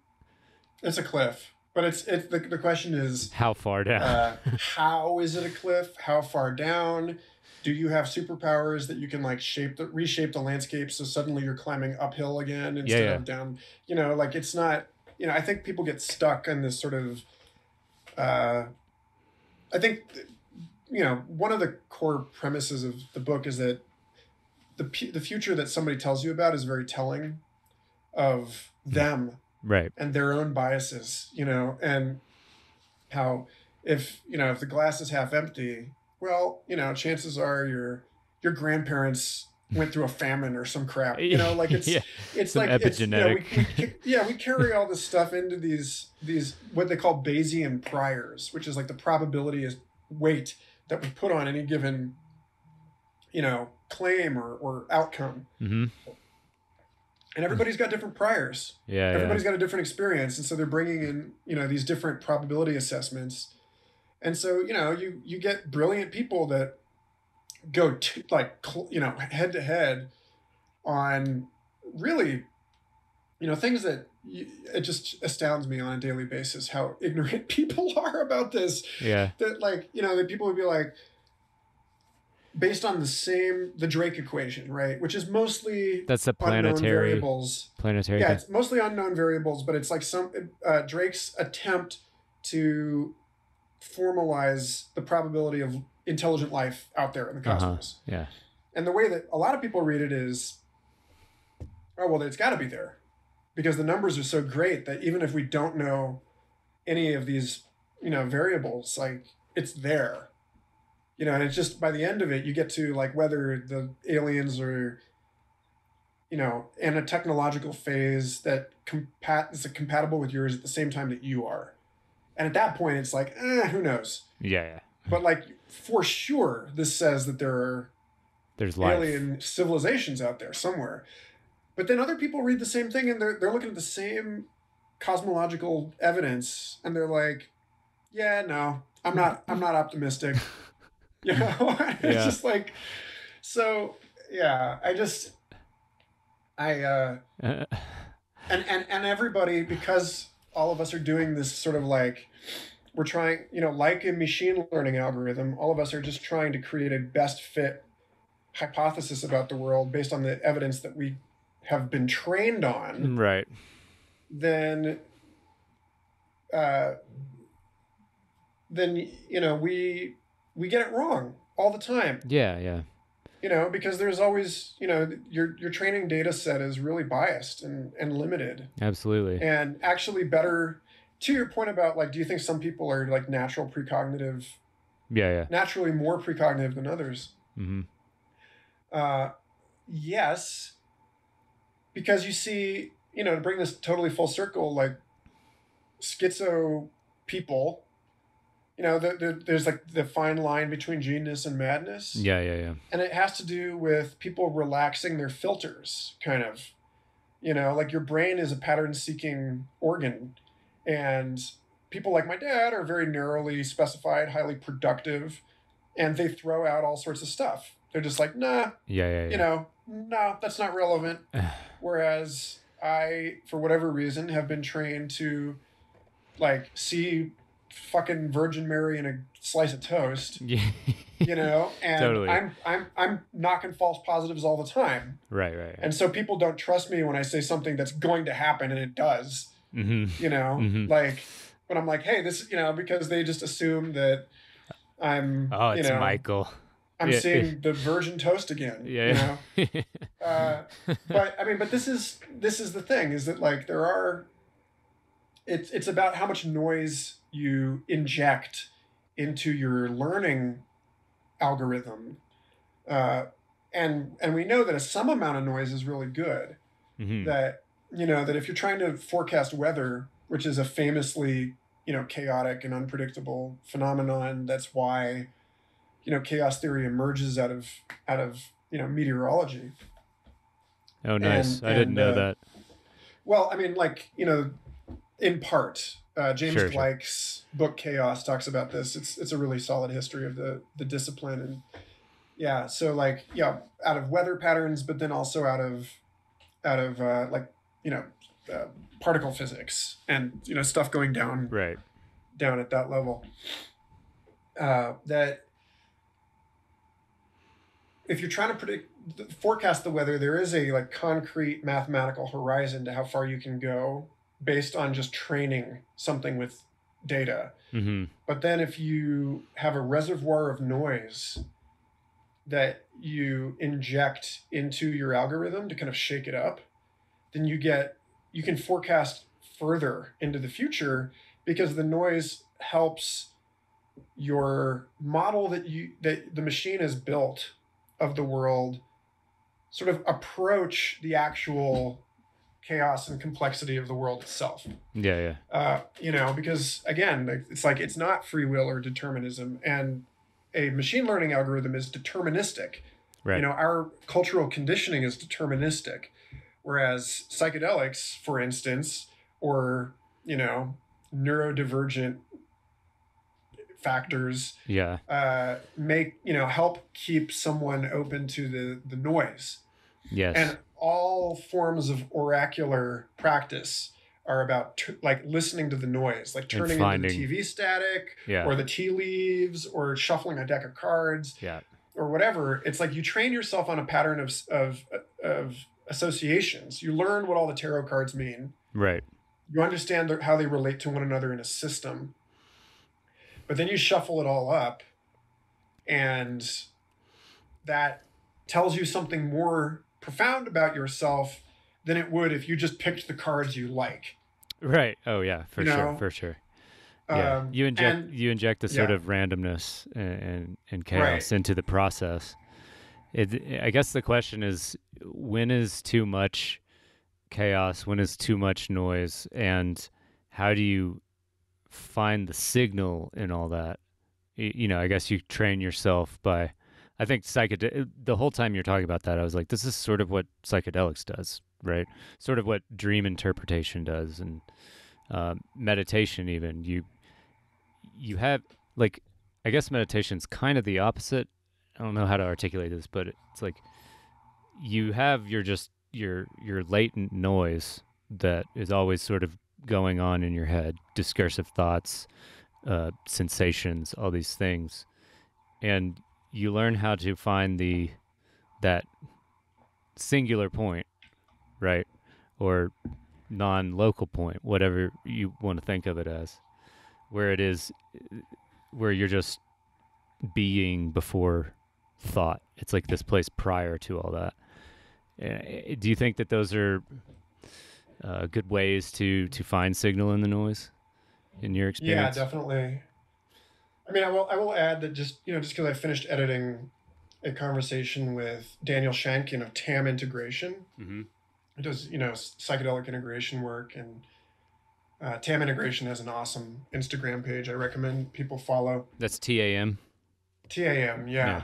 yeah. Um, he's hilarious, but he's a longtime bhakti yoga practitioner who got into integration counseling, and we had a conversation about there's I have long since stopped acting as a proponent for people to take more drugs or Sure. innovate harder. I don't think that, I mean, there's a lot of people that are sadly alienated from their own creativity, and I'm happy. I mean, God, if you're listening to this and you're one of those people, then let's talk and I'll help you figure it out. But like overall, in my life, it's the opposite problem. And I think in civilization in general, it's the opposite problem, which is that there's too much noise, there's too much creativity, there's too much going on, Mm-hmm. there's too much innovation. And what we need is integration. And so, like, for the years that I was living in Boulder, I was part of a community that was really, talking about, like, pushing the evolutionary frontier. And I'm like, look, nobody needs to push the river. Yeah. Yeah. The It's river is just doing gone. just fine. Yeah. Yeah. Like what we need are people that like know how to like plant next to the river. Yeah. That know how to like listen to the cycles of things and like structure, structure like rice terraces or whatever, so that Yeah. the water flows through this landscape in a way that is like structured and useful Or even people who know how to navigate the eddies and find hidden treasure there. Right. Yeah. So yeah, exactly. So this is, I'm now on the point of like, we don't need people to be just like taking ayahuasca all the time, like addicted to this process of like healing their ancestors. Like, okay, cool. Some people are doing that, and thank you for your service. Yeah. But like, that's not. You can't build an entire society out of that. Right. And if everyone tried to be a Silicon Valley entrepreneur, this whole thing would tank in like 20 years. Yeah. And If so everybody like, was like taking the Gary V formula and going with right, that, it would fall off the cliff. Yeah, absolutely, we do need sort of like still points. That's a good point. and not just it's to the still point of meditation allows things to like swirl together into rest and like find like the various parts like kind of meet in the drain Mm-hmm. and like take shape there, Mm-hmm. rather than just like floating around. Yes. But also like, I mean, like dream journaling, you list that. I don't know that that's, I don't see that so much as an exercise for creativity as I see it as an exercise for integration, for like making sense, Mm-hmm. For understanding what is happening to you, which is necessary in a time that like, if you're just constantly bombarded by this like onslaught of new experiences with no rest, no pause, no opportunity to reflect, Yeah. then you will be broken by it. I mean, that's the from my experience and from what a lot of smarter and more experienced people say, integration is the most essential part of the psychedelic experience. It's like you're not getting Yeah. anywhere without integration. Yeah. So it's, I mean, again, it's like in my paintings, I've always liked leaving parts of the work unfinished because I'm pointing people to their processual Right. essence. Mm-hmm. Like, yeah, this was layered onto a thing, a canvas one piece at a time. And so I kind of like almost like a medical diagram, like where you see Yeah. there's the guy, his skin, and then you pull it back and there's the fascia and the muscles, and then you pull another layer back and there's the bones. And like painting in that way has always been really satisfying to me. Mm-hmm. And like structuring music in that way too. So it's like it's just the guitar. But then like by the second verse, you've gotten to like the full thing with the synths and everything. Yeah. And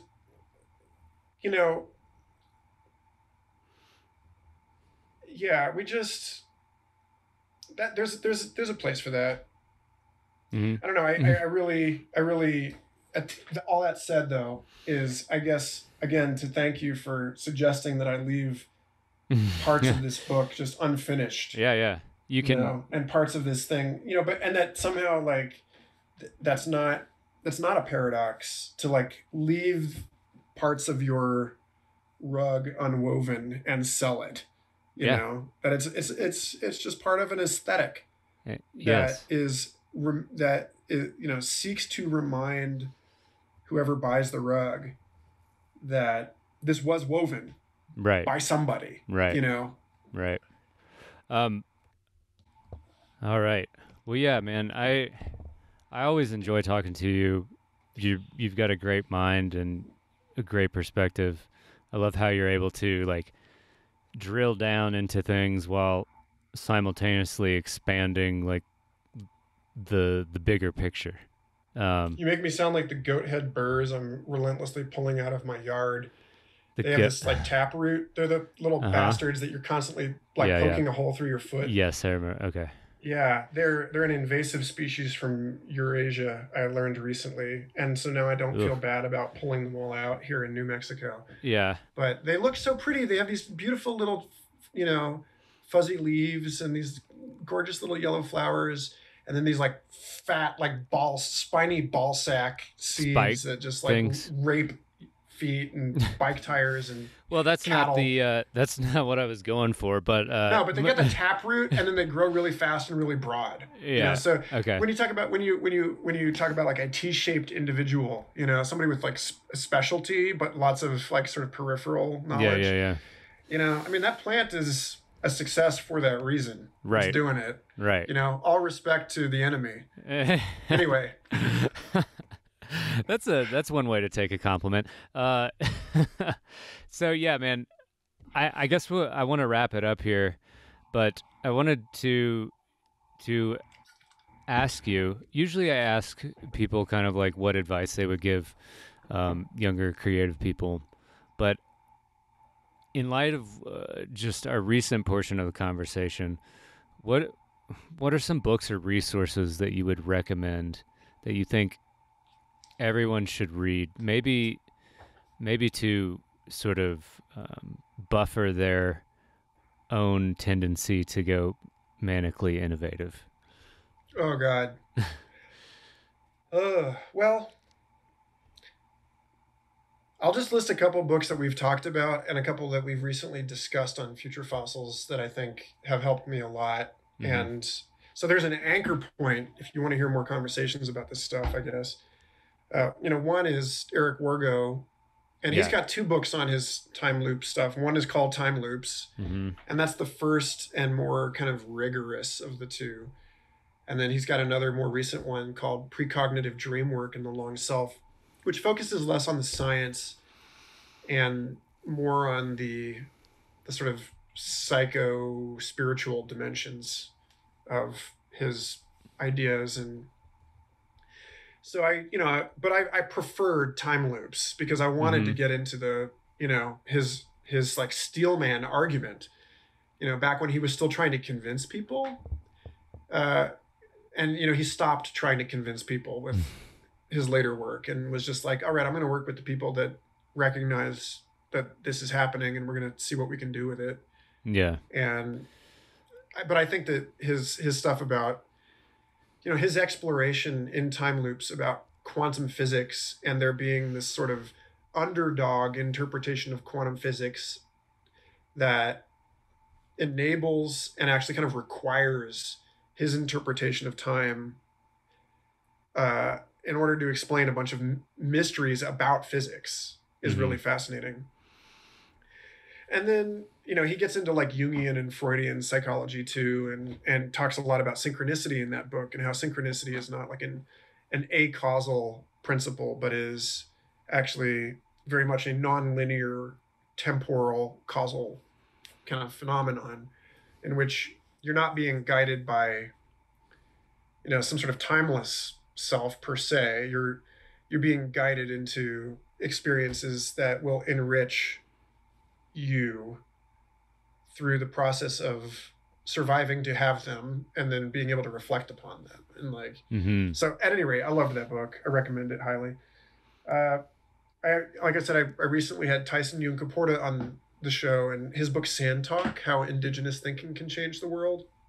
I found that to be very, very helpful in terms of the way that he's talking about complex systems, but he's talking about them as an Australian clansman, as like as somebody who is initiated into an Aboriginal tradition, as someone who still uses pre-modern memory techniques for writing complex narrative information into his own body as a mnemonic, and is also an academic living in the modern world who has done research on how these techniques outperform certain other, like the memory palace technique used by, Europeans. And he's a fascinating guy. His book talks a lot about trauma and change and, how people can decolonize kind of and like reconnect to their indigeneity. And, he's got some beautiful passages in that book about like Swedish reindeer subsistence tribal peoples who are like blacker than he is, even though they're like blonde and blue-eyed, because of like their relationship to this like global accelerationist thing. And like the way that they are even more grounded in their place and in their tradition and in their communities than he feels himself to be. And and so he's one of a few writers that I've read recently that I think makes really, really important distinctions in this stuff that people are very quick to, even people who claim to be allies of the underrepresented get wrong. About what it means to be human and what it means to be a steward of this planet and a decent person and stuff like this. Right. Yeah. And he's an amazing guy, and I'm really honored to know him and to know that he thinks reasonably well of me. It's kind of like, it's sort of like do kids and animals like you? Like it doesn't matter. Right. It doesn't matter if your boss likes you, except that it does if you need to feed people. Like true. But like on a broader sense, it matters a whole lot more if like the innocent a deer things doesn't run away from you, because you're exuding like stink lines of your robot bullshit or whatever. So anyway, Leidy Klotz. How do you spell that? Leidyklotz. He was on the show recently also. He wrote a book called Subtract, The Untapped Science of Less. And when you talk about, trying to find signal over noise and all, integration and all this stuff, he and I met in conversation over the bridge of this truth of like, the famous Mark Twain statement that like, oh, I would have written you a shorter letter. I'm sorry, I didn't have time. You know, that like it actually takes time. It takes attention to edit prune. thing. Yes. Yeah. Yes. And you know, that is, I know you wanted to talk about the invisible work of podcasting, but like people have no fucking clue why it takes so long for me to get a new Future Fossils episode out. Yeah. It's because I do. A 2-hour conversation takes like 15 hours to edit. That's why I don't edit mine. Yeah. I mean, great. Good for you. I wish that I had the sheer balls to do that. I mean, to me, I listen to recordings of myself unedited and I sound like a total idiot. But I don't think so. I mean, also, I think this conversation has flowed pretty well. Just to as an aside, I suppose, to throw out there. I mean, if I could hire an editor, sure, I would do that. But we all know that takes a while to build up some sort of steam.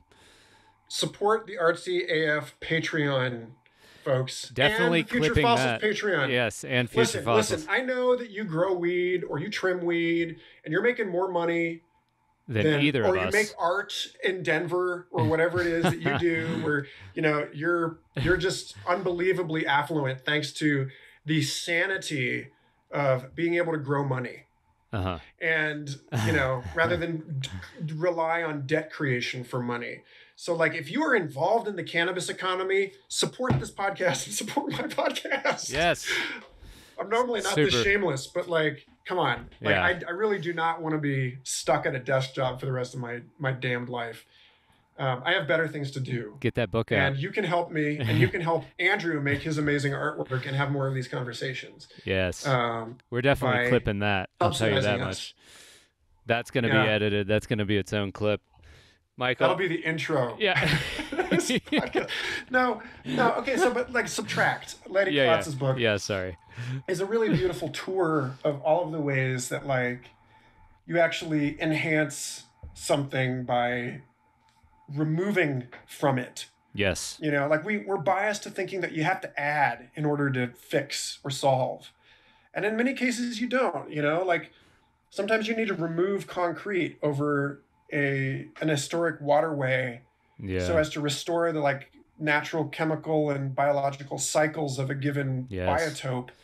So that like you can rejuvenate your downtown. Like suddenly you have a river flowing through downtown and it's a place people want to be and the water is healthy. And shout out Lexington, Kentucky. Instead of being a sewer flowing underground that's like just belching noxious crap that's like ruining the fields and you know, like no, like sometimes you just have to pull stuff out. That's such an apt thing to say.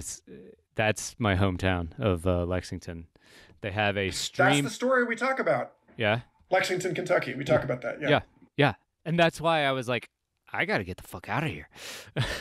There's literally a stream going underneath Rupp Arena where the famous Kentucky Wildcats play basketball. And once I found out about that, I was like, that's, you know, I already knew that the city was poorly planned in terms of like design and engineering and all this stuff, and then I found out about that and I was like, I think I'm gonna move. I think I'm gonna leave. The success story though is that they went ahead and they pulled a lot of that shit out. Oh, they did. They redesigned the downtown. When was this? It might have been after I moved. I don't know. It was after you moved.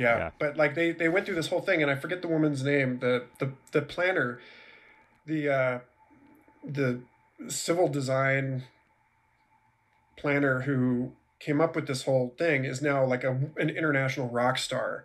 Well, and she's being called out like all over the world to help people kind of like, you know, carefully and selectively remove bad ideas from their city to restore life and creativity to them. Yeah. You know, I will say every time I go back each year, I'm like, man, it seems cooler here. I wish I was like 20, 23 again, you know. When all this stuff was going down. Yeah. Oh, yeah. Kansas City is definitely a vastly more interesting place than it was when I was living there. Well, shouts to that lady. Arrested for shoplifting at Walmart because it was the only thing open after 10 p.m. It was Meijer for me, so. Oh, yeah. Meijer's cooler than Walmart. You got lucky. Yeah. Well, I was stealing some Ozium and lighters. I wonder what for. They searched me and found a little, my brain is going blank, the little cigarette plastic with some nugs in there. So that was great. This is a great way to end the podcast. Michael Garfield, everybody. Thank you. Shoplifting. Yeah. Dude, thank you so much, for real. And you're an inspiration, man. And I really appreciate you taking the time to talk to me. And thank you. You're happy an to awesome know you. Guy. I'm glad to be your friend. I'm Likewise. glad that you're doing this show. And I think that you make for a fabulous host, because you are a sensitive person and a listener in all the right ways. Thanks, man. And it bums me out that I left Colorado right around the time that you and everybody else was showing up. But, so it is. Yeah, the streams of cause and effect, I suppose. Yeah. There we go. Thank you for having me. And absolutely, man. To everybody listening, thank you for making it 2.5 hours into this bonanza of nonsense. You guys are rock stars. And I will not edit this. So shouts to that. And thanks Glad again. I didn't talk about my K-holes. You sort of danced around it. I kind of, okay. You did. The people who know. So again, thank you. And thanks everybody for listening. We'll see you next time. Cool, dude. Recordings.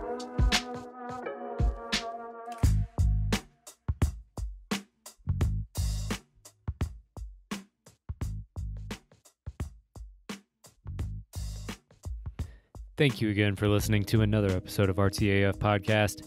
If you are interested in supporting the Patreon, that address is patreon.com/RTAF Podcast. And I want to thank all my patrons. You guys keep this engine running.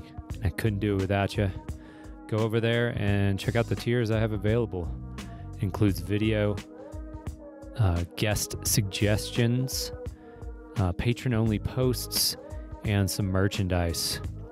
Thank you again for listening. Please rate, review, subscribe. Do all those little things that help get RTAF into the consciousness of more and more people. Yeah.